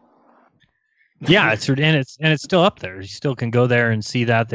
That's their only representation, and it would be so easy to show us rather than 8 hours a day, just show us a month or show us 2. But they say, oh, no, we don't have enough bandwidth. The satellite only passes by for a certain amount of time, even though we've got supposedly thousands of satellites up there. They haven't learned to bounce that off there, I guess. Yeah, exactly. So okay. So anyway, so getting back to this, so why would they make up such a ridiculous excuse? Why can't we have one, or we should have billions of these things, honestly. We should have so many documented, especially with the controversy going around. You would think that the government would go out of their way to appease these people saying, because, that alone, showing something as simple as an unaltered, footage of a 24-hour sunshine, let's say on December 21st in Antarctica, would pretty much put it away, right? It'd be over. Goodbye, flat Earth, game over, say goodnight. But that doesn't happen. And in fact, all we're getting is obfuscations about it, ridiculous excuses, phony CGI composites of people trying to convince us. So what's the deal? Well, a lot of people that have been down there say, well, yeah, it does stay light all night long. Well, yeah, well, sunlight and sunshine are two very different things. Now, many of you may remember a video that Jaron did a while back about something called a coffee cup caustic, okay? And essentially, there's even a tool for this, Jaron. I don't have that handy to pull up or anything like that, but the coffee cup caustic, the tool essentially shows that if you have a point source light, okay, and you have some sort of a light reflecting field, right, that goes around it, like a coffee cup, right? That's why it's called a coffee cup caustic.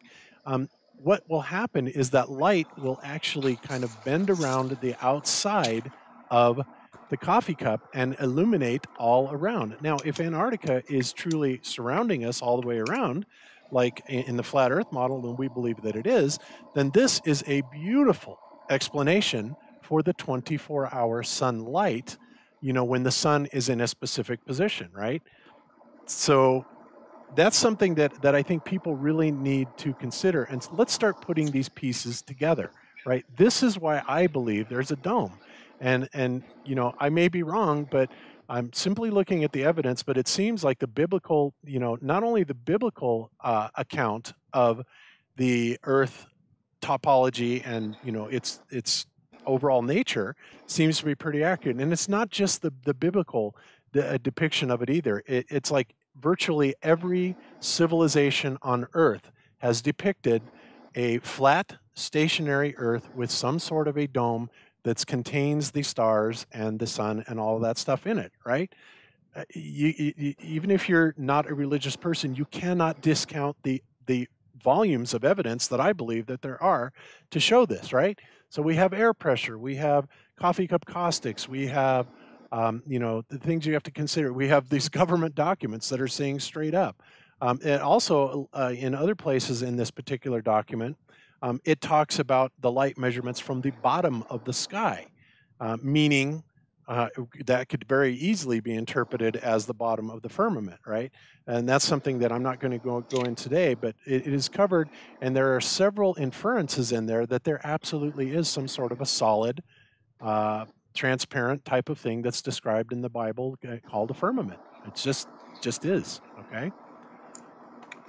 So, okay, so let's continue on with this, and we will see what else Rob has to say here. Here we go. All right, let's see what NASA has to say. Looking at this ntrs.nasa.gov document here, dated April 17th, 1961. Go back to Acrobat. Looking at this document from 1961. And it says, a trajectory simulation incorporating the above requirements is represented in Figure 8. In addition to the above requirements, this simulation assumes a vehicle with 6 degrees of freedom and aerodynamic symmetry in roll, and the missile position in space is computed relative to a flat, non-rotating Earth.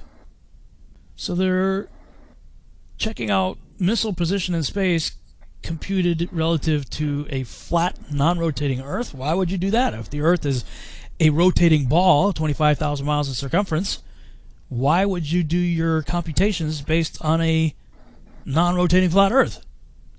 Mm-hmm. You're going to tell me that this simplifies the math?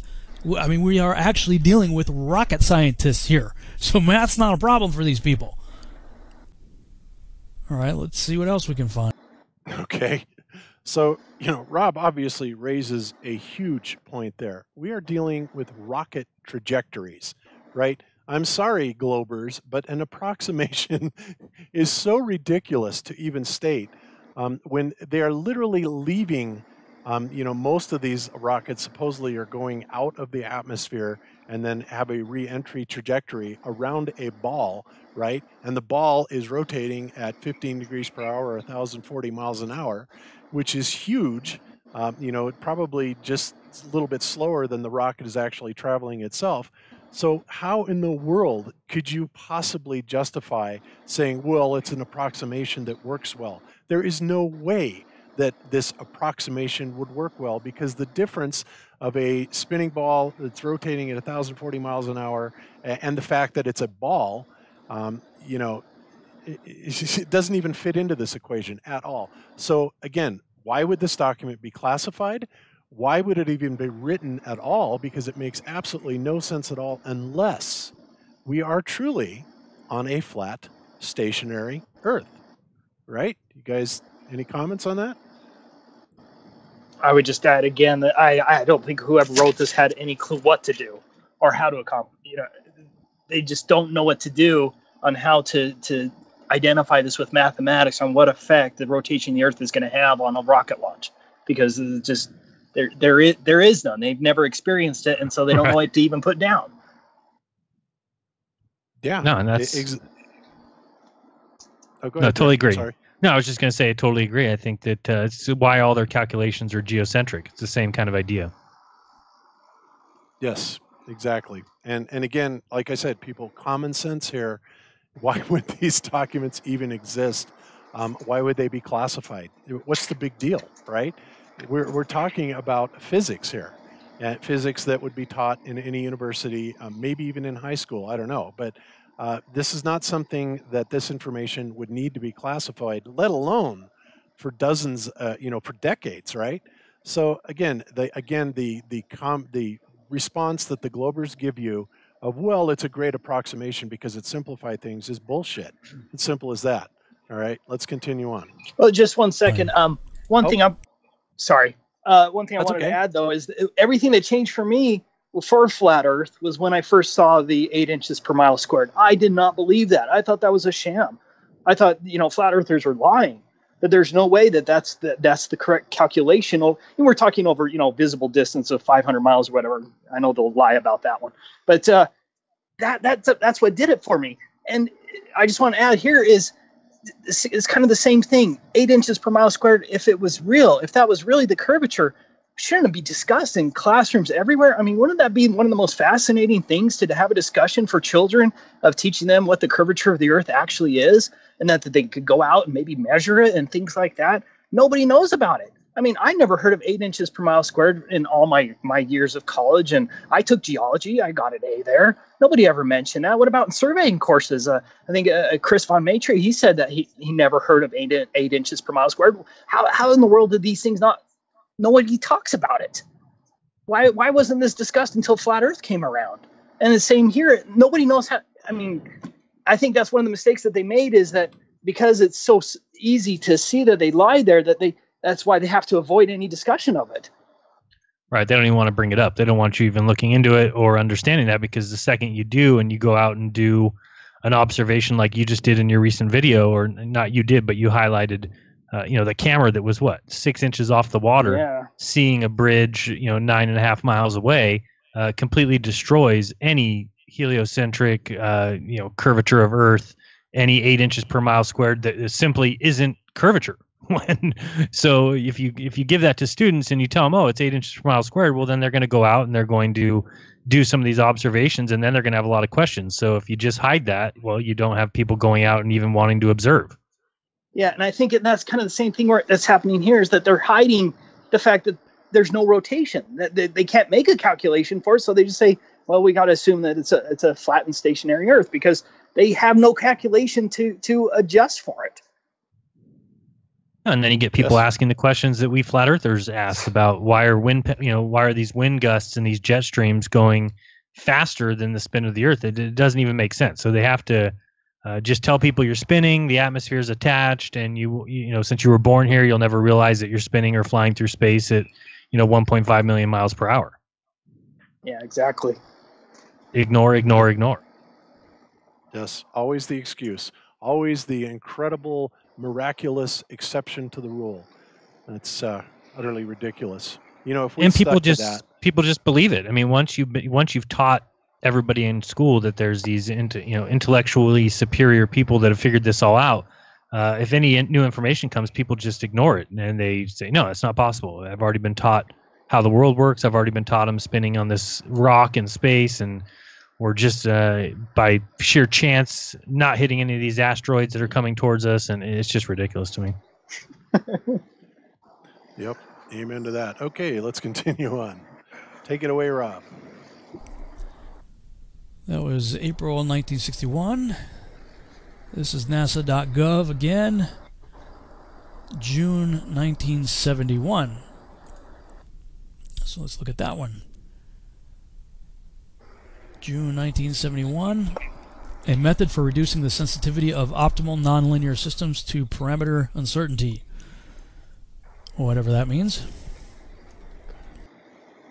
Actually, let's define what that means, okay? Just so you know. First of all, he's talking about a nonlinear system, okay? And we'll just go to Wikipedia about it, okay? In mathematics and science, a nonlinear system is a system in which the change of the output is not proportional to the change of the input. Nonlinear problems are of interest to engineers, biologists, physicists, mathematicians, and many other scientists because most systems are inherently nonlinear in nature. So now let's see, what is a parameter uncertainty, okay?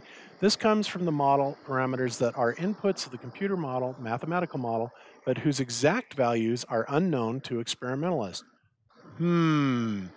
Okay. These are not values that should be, the exact value should not be unknown. There's a problem with that.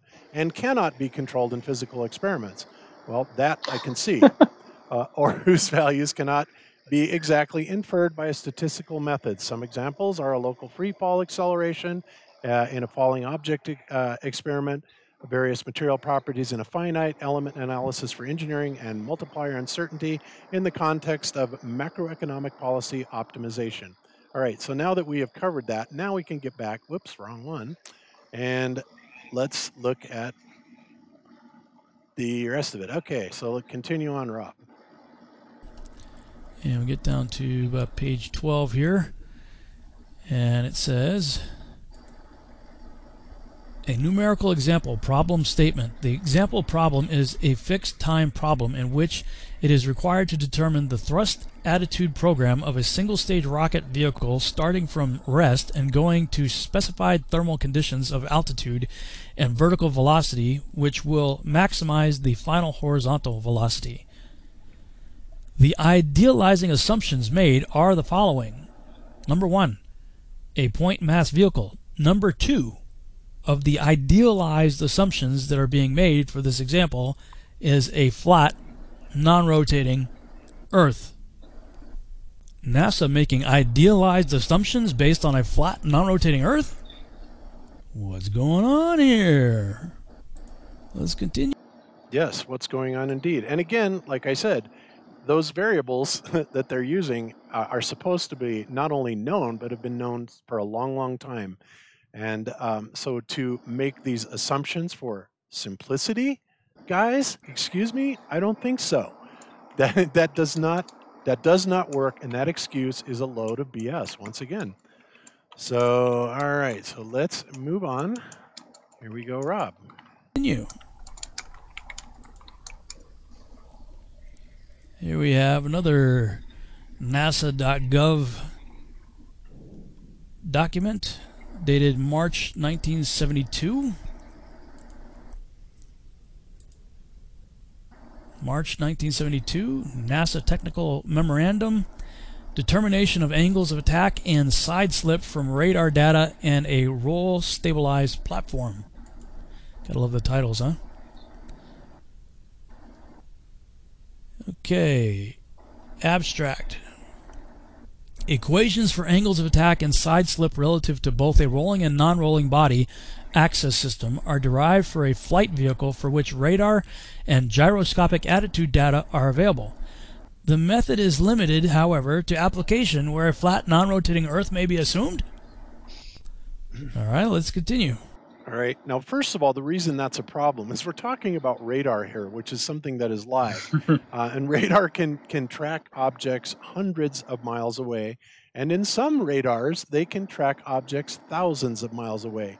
So to sit there and assert that it is necessary to base these equations on a flat, non-rotating, non-moving Earth for simplicity's sake is utterly retarded. That does not work. You cannot have things in motions, objects in the sky in motion, the Earth in motion. And guys, mind you, we have not even brought into this equation the Earth's motion through space around the sun, or the sun around the Milky Way, or the Milky Way around the Great Attractor, on and on and on. All of these variables would make a difference. Now, of course, the Globers are going to come back and say, well, yeah, but everything is contained within our atmosphere and everything moves with it, which I think, as we just discussed a little while ago, no, that's not true, because there is never any shearing effect, ever.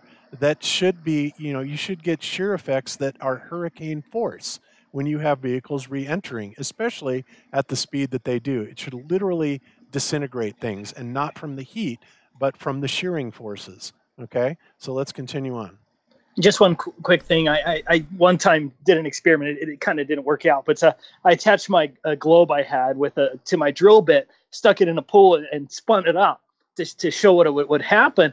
And air does not stick to a globe. It doesn't stick to the ground. It would just swirl all around the Earth. How in the world can they claim that there's this bike spoke speed that the atmosphere somehow sticks to the globe, where all of it acts in this uniform mass that swirls around with the ground below it? It makes zero sense. There's no sense there whatsoever. Yeah, absolutely true. But, again, this is why we try to appeal to people's common sense, because if you follow the mainstream horse hockey, they will tell you that, oh, no, all of this is actually happening. You just don't detect it. Uh-huh. Yeah, okay. Not only do you not detect it, but none of our instruments do either. Yeah. Okay. Anyway, go ahead. Continue on, Rob.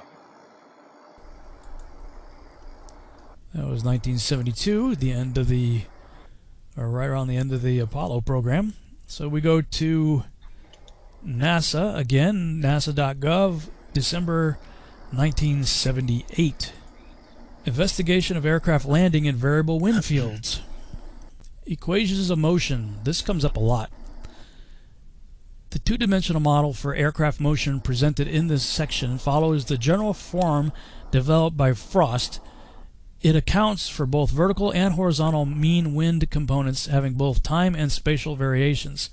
The aircraft trajectory model employed in this study was derived based on the following assumptions. Number 1, the Earth is flat and not rotating. That's the number 1 assumption? So we're going to see this over and over and over again regarding the equations of motion. They're always using it on a flat, non-rotating Earth model. Which doesn't make sense if you're... Okay, and before let me cut over to this. So let me show you this document, which he just showed this. The following assumptions: the Earth is flat and non-rotating, and one other place that this showed up is right here. Ramifications of the this is the same document, by the way. Ramifications of the airplane motion due to the effects of temporally, and spatially varying mean winds are studied in this report. Analysis of flight paths through changing mean wind fields reported in the literature are primarily two-dimensional and deal only with vertically varying horizontal winds. Well, you would think that that you would also have to take that curvature of 1 degree of every 69 miles into effect also. In other words, i.e. having a component parallel to the flat Earth only. Yikes, it just keeps coming. So, all right, let's kick back over to Rob here and move on. Developing aircraft and missiles and things like that to go over a rotating ball. Why would you start off with the assumption of a non-rotating flat Earth if the real-world application is over a spinning ball? 1987 NASA technical paper 2768, User's Manual for Linear, a Fortran program to derive linear aircraft models. Get that in Acrobat here, same document. And we'll scroll down to, I believe it was page 12 again. Program overview. Within the program, the nonlinear equations of motion include 12 states representing a rigid aircraft flying in a stationary atmosphere over a flat, non-rotating Earth. More diagrams, more equations. The nonlinear equations of motion used in the linearization program are general 6 degree of freedom equations representing the flight dynamics of a rigid aircraft flying in a stationary atmosphere over a flat, non-rotating Earth. Let's continue. Always, always. That was 1987. NASA.gov, May 1988. Flight testing. Flight testing a VSTOL aircraft to identify a full envelope aerodynamic model. Okay, just to clarify what this means, the VSTOL means vertical or short takeoff and landing. So in other words, vertical obviously would be something like a Harrier jump jet or a helicopter. Short takeoff and landing, they have several craft that will pop off the ground really quick. Very, very short runways required, and they come right off. So that's what VSTOL means. So continue on. June 27, 1988. Day after my birthday. Page 4 of their document. For aircraft problems, the state of measurement models together represent the kinematics of a rigid body for describing motion over a flat, non-rotating Earth. All right. NASA.gov, December. Okay. Yep, that's right. Let's continue. December 1991. Aircraft model for the AIAA Controls Design Challenge. On page 11.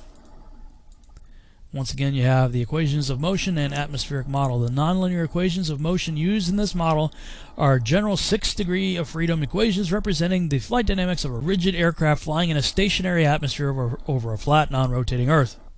You guys start to see a pattern here? I sure am. NASA.gov, June 1997.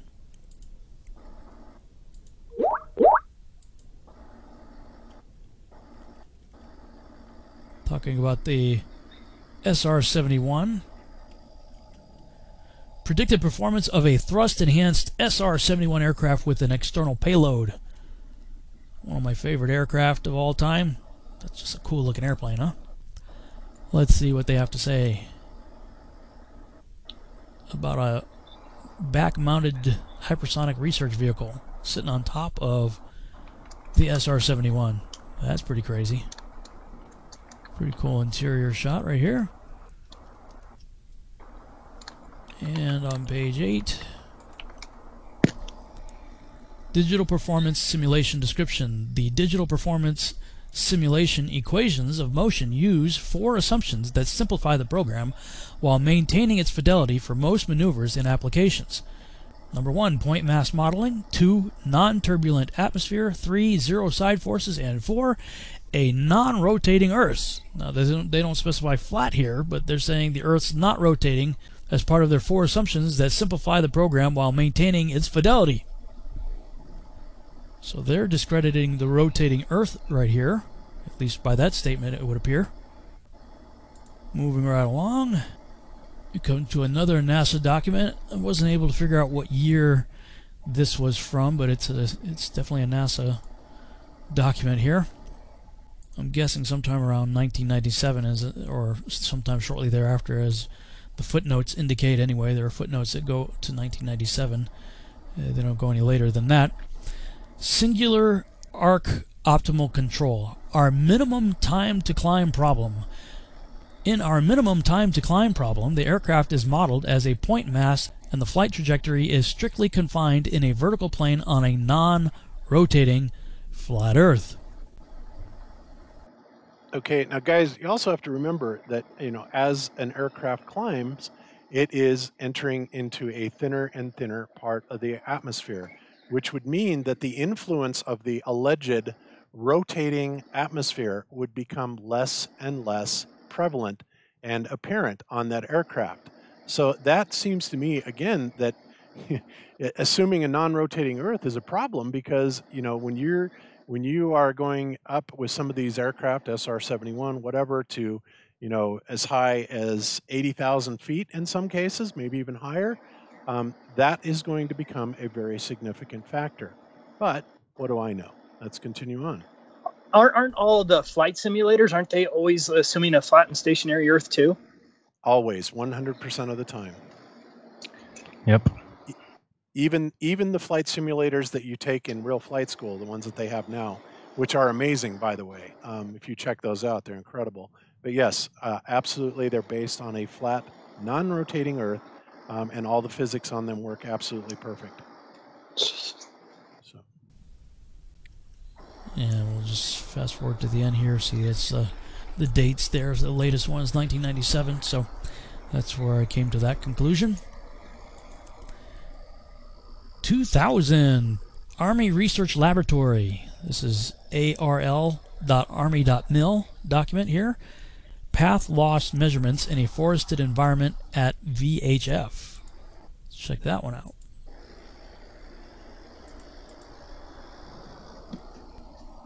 Under data analysis on page 10 of their document here, multipath data. In this section we discuss the data for the measurements described in section 2.2 figure 9 plots the transmission loss as a function of transmit antenna height for 145, 223, 300, 435, and 910 megahertz respectively. The receive antenna height was 2.7 meters and the range was 410 meters for all frequencies except 435 megahertz, where the receive height was 3.6 meters and the range was 200 meters. The expected transmission loss in decibels over a flat Earth is given by the following equation. Okay, now one thing I want to point out about this is, now this is crazy, because this is what they're looking at here is the path loss measurements, right? And you've heard me talk about this before. There is an inverse square law. Okay, and the path loss means that as you're going along the path, that assuming no interference, in this case they're doing it through forested environment, that signal can be expected to decrease commensurate with the inverse square law. Okay, great. But now we're looking at multipath data. And I have to remind everyone, when microwave paths are computed, and they compute the Fresnel zone, right? The Fresnel zone is never, has never taken into account an Earth that is falling away from the source point at 8 inches per mile squared. And like I said, you know, when you go 100 to 200 miles, right, you're talking anywhere from a mile to 3 miles of drop-off that should be considered in a multipath or Fresnel zone calculation. It is not. It never has been. It never will be. Why? Because there is no curvature to the Earth. Otherwise, that would absolutely be a very significant factor to this. But what they're looking at here is they want to know, okay, they want to know something realistic. They're saying, okay, so if it's forested, so if we have troops in an area like Vietnam or something, and it's heavily forested, and we want to know how much the path is going to be attenuated, the signal is going to be attenuated as a result of having to go through the trees and the foliage and stuff like that. Well, this is a very, very valid test. However, it loses its validity almost immediately within a few miles, because all of a sudden, you know, you're 10 miles away, and now you're looking at a 66-foot curvature drop, which is, you know, maybe around the height of an average tree, right? So what's going on here? But they're not making that assumption. They're not even calculating or figuring that in, right? So again, they're looking at this purely based on what's happening as it goes through the foliage. They are not, because frankly, after 10 miles, it shouldn't matter anymore, because you're going to be out of that foliage if you don't start off there in the first place, right? So I just wanted to point that out. So let's continue on. We get down to page 14 here. HH propagation through the woods. And taking the HH polarization propagation. Okay, now let me clarify what HH means. HH means horizontal, transmit, receive polarization. You also have HV, horizontal, vertical, VV, vertical, type of propagation, and also determining what type of antenna polarization you actually need to use. So that's what the HH means. So let's continue. Propagation data through woods both in winter and summer, we observed local fluctuations up to 20 decibels. We avoided these large dips in receive power by minor repositioning of the receive antenna. It is important to note, however, that the multipath from the local trees and brush can cause such variations. After the data were inspected, it became apparent that they tended to agree with the theory given by equation 2 plus some fixed attenuation, and therefore allowed us to develop an analytical expression based on flat Earth theory. Gee, I wonder why. Oh, you gotta love these documents. Yeah, approximation globers, give me a break. Let's continue. I'll read that again. Therefore allowed us to develop an analytical expression based on flat Earth theory. So everybody who wants to label us flat earthers crazy must have to lump in the Army Research Laboratory as part of the Looney Tune bin. Let's see what else they have to say. Okay, and before we do that, let's cut over to this. So here we go. All right, so if we look through these path loss measurements, we find things like, here it is in the figures, comparison of measurements to theory for transmission loss over a flat Earth for a range of 410 megahertz and receive antenna height of 2.7 meters for 145, 223, 300, 435, and 910.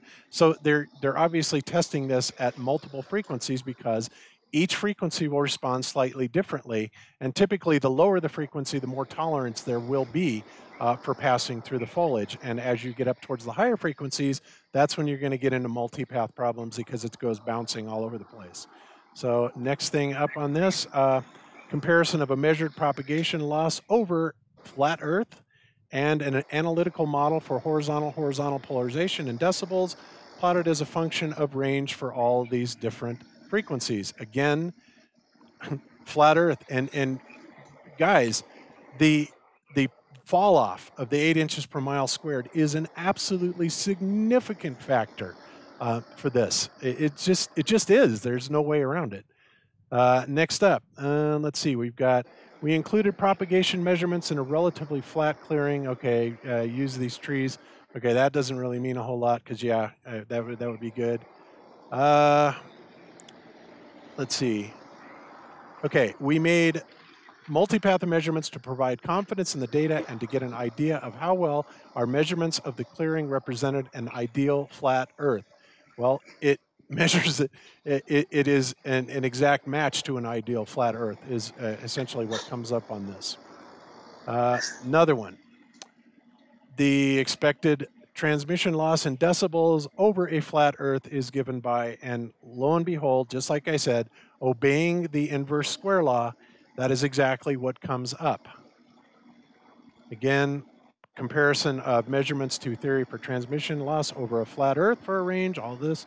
Again, why, people, why are they doing this based on a flat Earth when, especially transmission, you have got to deal with those curvature variables? They make a huge difference, not only for Fresnel calculations, multipath calculations, but also, you know, any type of attenuation that would occur from the ground level. But as soon as you get far enough away from that transmission area, well, then the Earth has fallen away from that transmission point, and nothing else even matters at that point, right?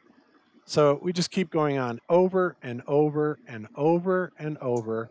In this document is based nothing but on flat Earth theory. And, you know, they never mention, not even one time, and believe me, I spent the time to read through these documents. They don't ever they don't ever consider what it would be like considering the actual curvature, right? It's just not factored in. And yet, for some reason, these things which should be obvious and are available to any RF engineer, why is it classified? Unless they don't want people to know that the government is looking at a flat Earth, right? Simple as that. All right, let's go back to Rob. A propagation of electromagnetic fields over the flat Earth. What? Army Research Laboratory, ARL.Army. But it's just an approximation, right? Right. Mill by Joseph R. Melita, February 2001. Propagation of electromagnetic fields over flat Earth. You guys seeing that? Check it out. There it is again. In the table of contents, figures 6 and 7, comparison of principal fields from an ideal dipole-oriented perpendicular and horizontal to a homogeneous flat Earth. Figure 7, comparison of principal fields from an ideal dipole-oriented perpendicular and horizontal to a homogeneous flat Earth. There are the two figures, figure 6, figure 7, over flat Earth. Army Research Laboratory. Back to NASA, nasa.gov, June 2002. Stability and control estimation. Okay, and honestly, for time consideration, guys, I'm gonna stop it here because we're running into the same thing over and over and over again. Whether they're doing it with RF, whether they're doing it for flight dynamics, whether they're doing it for rocket flights, the only thing that is ever considered is a flat, non-rotating, stationary Earth with a firmament. Now, why is that? You know, I mean, I would love to hear what the Globers are going to come up with after this. You guys have any? You guys want to take any bets on what they're going to say? Again, you know, every time I put out a video, it's always that magical refraction properties that automatically create the illusion of a flat Earth, and right. You know, the ionosphere, everything automatically adjusts, like I'm sorry, not the pendulum, but the gyroscope, for example. They'll say is automatically adjusted by gravity. They'll say, for example, an airplane nose is automatically adjusted. I don't know what the official reason is now, but I think they say gravity or air pressure. Everything's automatically adjusted by nature to create the illusion of a flat Earth. And so I guess what they would say is they need to rewrite their articles to say, you know, well, everything's fixed by refraction, everything's created flat by refraction, or electrical ducting, or whatever it is that they want to call it. And it just so happens it all works on a flat, non-rotating Earth. Yes. Perfectly. Perfectly. They can invent whatever they need to justify it. Right. And people are going to believe it. I mean, at this point, they've already convinced people that they're right about everything. So somebody can just come along and say whatever. They can just say refraction, even though it makes no sense, and looming, super looming, and people all of a sudden think that's an excuse for why we see things too far, why we see too far. Oh, that's looming. You can look at Canigou Mountain when the sun sets behind it. You can know that that's 175 miles. You can know the observer's height, and yet people will just use the excuse of, oh, it's refraction. You're actually seeing beyond that because for some reason the sun, I guess it's the sun that does it, lifts up this mountaintop and allows you to see it over the curve. It makes no sense in the world, but again, people are going to believe it because it helps reconfirm their belief that the Earth's a sphere. Yes. Yep. So anyway, so yeah, lots of that stuff. So I want to kind of go back and touch on the firmament thing, because there's a couple things that I kind of omitted on that. I gave you, some of my reasons why I believe that we're in a domed Earth with the firmament. Here's another one, and this is really amazing. This was done by NOVA, which is a PBS series, and I'm not going to play it because they will strike on this for sure. But essentially, what it's about is sprites and elves and how they have managed to get these shots of them, which is very interesting. So what you guys have heard me say many times before that if there was a lower limit to the firmament, I've always speculated that it's probably at around 100 kilometers or around 66 miles, something like that. Okay.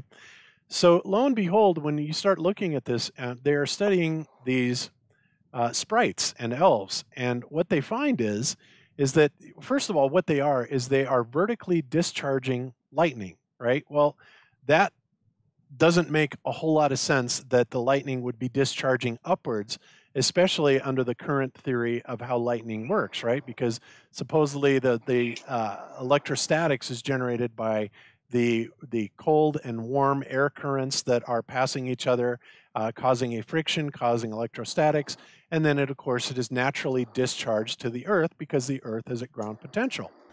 But what some of the pilots started reporting, and this documentary is fascinating, even though it's 99% BS on how they arrived at it. But what I found interesting is what they discovered of where they're hitting and how this all comes about. Other than that, it's a complete NASA propaganda piece. But so what they have found out that they have these vertical discharges that are going up from the clouds, which makes no sense whatsoever, because there will only be a current flow when there is another conductor or another terminal, if you will, another pole that is of sufficient difference of potential to allow a discharge upwards, right? So in the standard globe Earth model, it doesn't really make a whole lot of sense. But what's really interesting about this is that when these upward discharges occur, they are occurring at an altitude of about 100 kilometers, which, again, if you've heard me talk about my idea of this electric Earth, the Earth is the kind of the cathode and the firmament would be the anode. You have to have a charge potential. We know by Richard Feynman that there is a static potential charge of 100 volts per meter that's been, measured all the way up to something like, 50 miles or whatever it was, right? Which gives us a static potential of 5 million volts. And they're saying, obviously, that it's even higher than that with these sprites. So again, what's going on here? How are we having a current flow or an upward strike into allegedly empty space? And there isn't even enough at these altitudes, at 66 miles up, there isn't even enough atmosphere up there to cause any type of friction between air currents, right? It's just not there. And yet they flatten out at the top just like they were hitting something. Gee, I wonder what they're hitting. But they're doing that. So again, this is another one of those pieces of evidence that you really have to consider and set aside their BS explanation for it, because if you know even the most basic things about electricity, there has to be a static difference of potential or some sort of a cathode, anode, or terminals with a high enough potential difference that there will cause a current flow. Without that, forget about it. It isn't going to work. So what else do we have to indicate that there may be a firmament? Well, here's another thing that I have pointed out several times. The Star Trek-like invisible shield found thousands of miles above Earth. Well, first of all, thousands of miles, they're saying 7,200 miles. Now, I don't believe that that is the case at all. I think it's much, much closer, but you also have to understand that when it comes to scaling in the universe, because of the scales that we are given in general, we seem to be off by a factor of about 10 to the 120th, right? Okay, so, or up to that. So, but it's interesting. But they say stuff like, it's almost like these electrons are running into a glass wall in space, said Baker, the study's lead author, somewhat like the shields created by the force fields on Star Trek that were used to repel alien weapons. We are seeing an invisible shield blocking these electrons. It's an extremely puzzling phenomenon. Well, yes, I'm sure it is. Because there's something up there, again, in my opinion. But again, there is so much evidence, I think, that we're building this preponderance of evidence once again, that this is really kind of leaning towards the idea that there is a firmament. No matter. Do you have an idea of what that firmament would be composed of? Are you saying it's like an electrical thing or actually a solid thing? Well, I think that it's probably a solid thing, but it has a charge potential on it. And you know, I think that there's probably a few, and it also has optical characteristics as well. And I think that if the biblical account of, you know, where the sun and the moon are within the firmament, right, that's also something I believe that could be giving us our apparent position of the sun and moon. Because obviously they're very elusive, like a rainbow. You know, you go towards them and they seem to move away from you. You can't ever really track them down, right? Right. So I don't know, but I tend to think that yes, it is solid, just biblical account, and I think that it is giving us both a charge potential and also an optical effect. But again, this is my opinion. You know, I could be crazy. So there you have it. So that pretty much is about it. That all I wanted to say about that. We've definitely run out of time. I wanted to keep these shows shorter. I do want to. Actually, I'm going to cover this next week. But Zach Good Times for All did a video that is really cool, guys. And you know how I've been talking about change the charge potential. You change the effect of so-called gravity, because I believe it's an electrical phenomenon.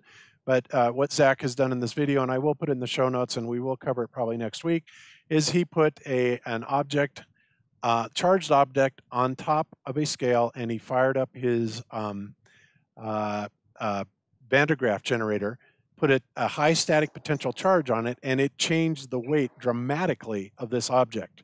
Again, this will be in the show notes, and we will go into it in more detail. But yeah, it's pretty freaking amazing what he did, and this is all, you know, based on what I've been saying about charge potential. Also, you guys may remember the spider ballooning, and also NASA talking about tethering.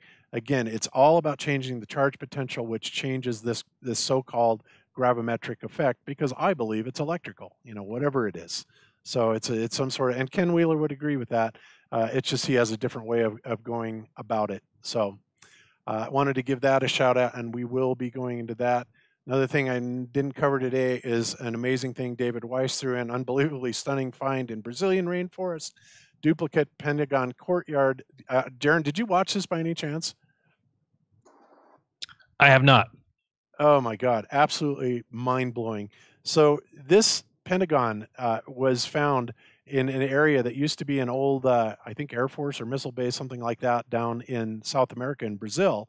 And it just so happens that this clearing, which just appeared, literally just appeared this year, matches precisely 1,666 feet around this perimeter, which is identical to the courtyard of the Pentagon, right? And this, of course, deserves a whole lot more discussion. Wow. We'll try and cover that next week. Mind-blowing. I'll put it in the show notes. Florida Marquis is the guy that did this. Bizarre. Absolutely bizarre. I love stuff like this. Okay. Other thing I want to... And Bob. Oh, yeah.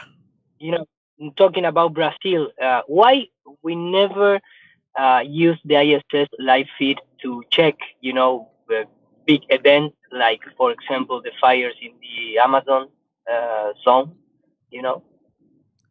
Exactly. Because you never see that kind of live event.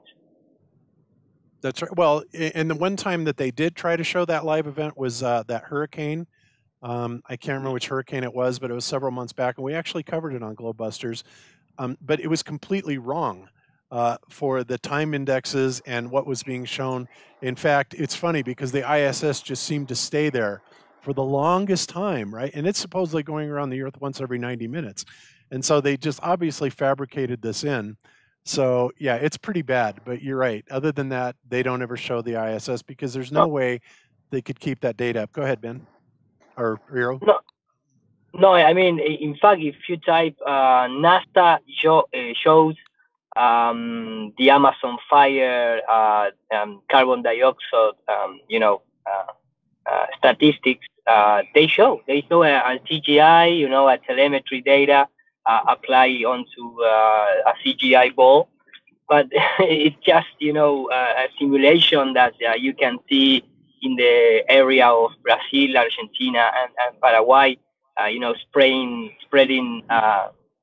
red dots, moving right. Like, okay, this is the fire and you say, man, even one satellite take a live feed from the Amazon fire. We are talking right now, it's still burning, and we are talking about hundreds of square miles burning right now, and nobody can show the column of fire or the column of smoke. No, but on the news they do say, and by the way, these fires are so big they can be seen from the ISS in space, and then they show a fake CGI graphic with little red dots on it. Like, what? That's not seeing anything from space. That's somebody seeing it from their computer, drawing it on PaintShop. Yeah, exactly. So, yeah, it's a good question, Hero. And, also it doesn't... Jaron and I have gone outside many times during the alleged ISS passovers where we do see some sort of object in the sky. But, we've covered that many times before. But ironically, whenever it's going over the United States, it's always cloud cover, even though it's a perfectly clear day here. And, the satellite, or excuse me, the radar, the ground radar shows clear skies all over the place. The ISS always shows cloud cover everywhere. And if you don't believe us, try it yourself. You will be amazed. It's just fraud, straight up. So, okay, so one last thing. I want to play a promo for Karen B's Flattoberfest, and then I think we'll call it a show. But this is coming up October 20th. I will be there. Rob Skiba is a keynote presenter, Mark Sargent, Karen B, Just Jack, Flat Earth, and several other people, and there's some musical talent and everything that's going on there. So I'm going to play this promo because I know Karen would love for me to do that, and then we'll call it a show. So here we go, guys, the Flattoberfest promo. It's that time.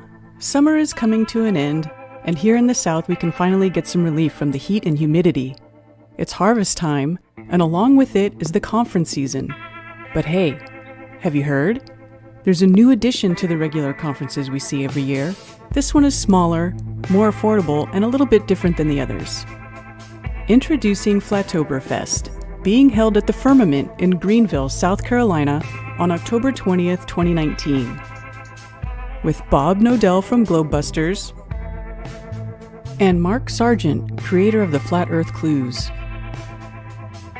Joshua Swift of Authentic Intent, and keynote speaker Rob Skiba, an award-winning documentary filmmaker and best-selling author of several books and creator of TestingTheGlobe.com. We will also have 2 Flat Earth musical groups performing. One Big Love. Gonna be brainless. Don't you take time, we come together like elevator doors, we going up. Like Shara Berry, get on my level. Like Shara Berry, see me around. Like Shara Berry, it's going down. Like Shara Berry, going up and down like Chevy Berry. Push your butt like Chevy Berry. Double hoes like Chevy Berry. To the top like Chevy Berry. Twin Serpent. We're addicted to our own limitations. We're only feeding in the lower vibration. Watering the static of distorted frequency. Oscillating currents of erratic energy. Rise a little higher to correct this continuity. Escape the boundary of temporal velocity. Liberate yourself from this material. Meditate, follow away this knowledge is the path to infinity.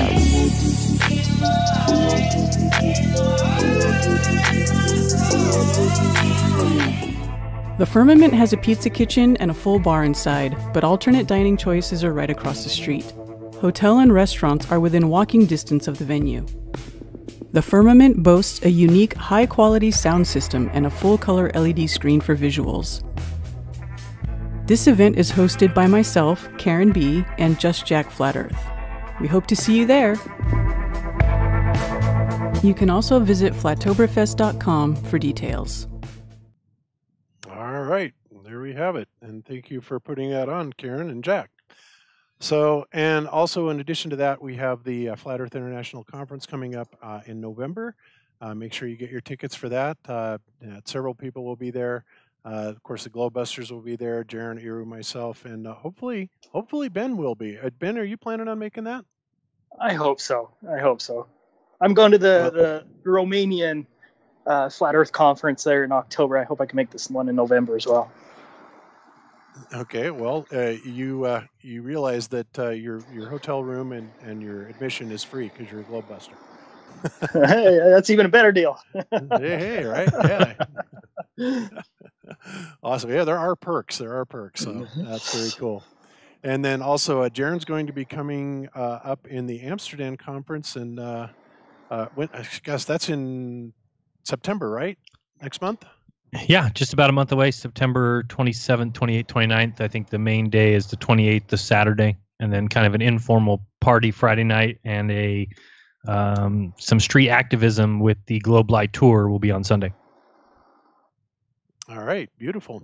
Okay, so I guess we will call that a show then today, guys. Hope you enjoyed it, our return season. And we're going to have lots more fun stuff like that. And as always, I always over-prepare and have much more stuff to show then. But I am going to try and keep them down, even shorter than this. Today ran long, but it was our season opener, so cut me some slack. All right. So, Ben, we'll go ahead and go around one more time, and we'll start with you. And you want to let anybody know what's coming up or what's going on with you? Oh. I am gonna be working on starting the Globebusters Pro show. That will be kind of continuing I don't want to get into it, but I'll make a video about it. But what I'm hoping to do is continue the professional series that Mark Sargent has already done. He's done a great job. I'm not trying to take anything away from him, but I think we need to get more professionals coming out, and we'll also get them a 1-year membership to FE Core. So it'll be a great program. I think this will be awesome. It was just I'll make a video about it though. Yes, I think it's a good idea, and we can talk about that next week, Bob, because I think that's an awesome idea, and we'll be looking forward to that going forward. All right, beautiful. Yeah, I totally forgot about it. I get so wrapped up in this, and we always run long. That's because Eero talks so much and has so many screen shares. So it's just damn Eero. I know. So what are we going to do with that guy? So, okay, Eero, are you still with us? Yes? Yeah, man, I'm still here. I don't like when people make jokes about me. I like make jokes about you, but but that's okay. No. Here in Argentina, well, I'm starting to have a few nice television interview that I'm starting, taking more seriously the subject, the topic of the flat Earth, and maybe not. This Friday that it's coming, I'm gonna be in the university making like a debate show, but in the format of television. It's a university that teach about TV production and things like that, but they have a really big names in terms of the famous people that came out from that university and they are working in, a regular television program. So I don't think that guy is going to be there, but I mean, the university has that reputation. So maybe that will, bring fresh air, and maybe we shake a little bit the waters, if you want to see in that poetic view. And there is another one coming from a university that teach history.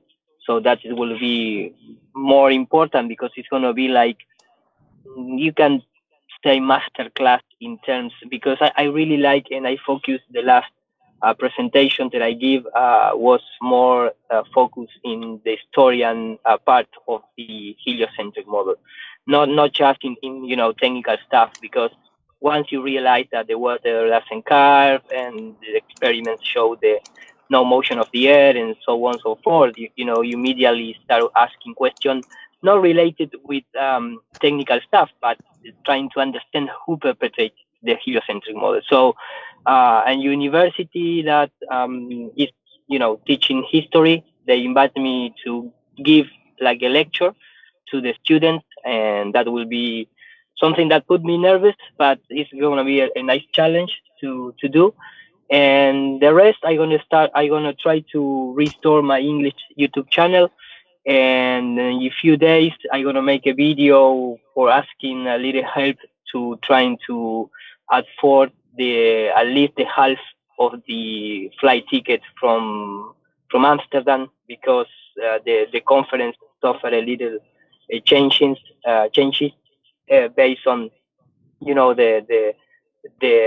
the tickets that they sell and things like that. So it was combined here in Argentina with a change of president, so the dollar rise up and blah blah blah.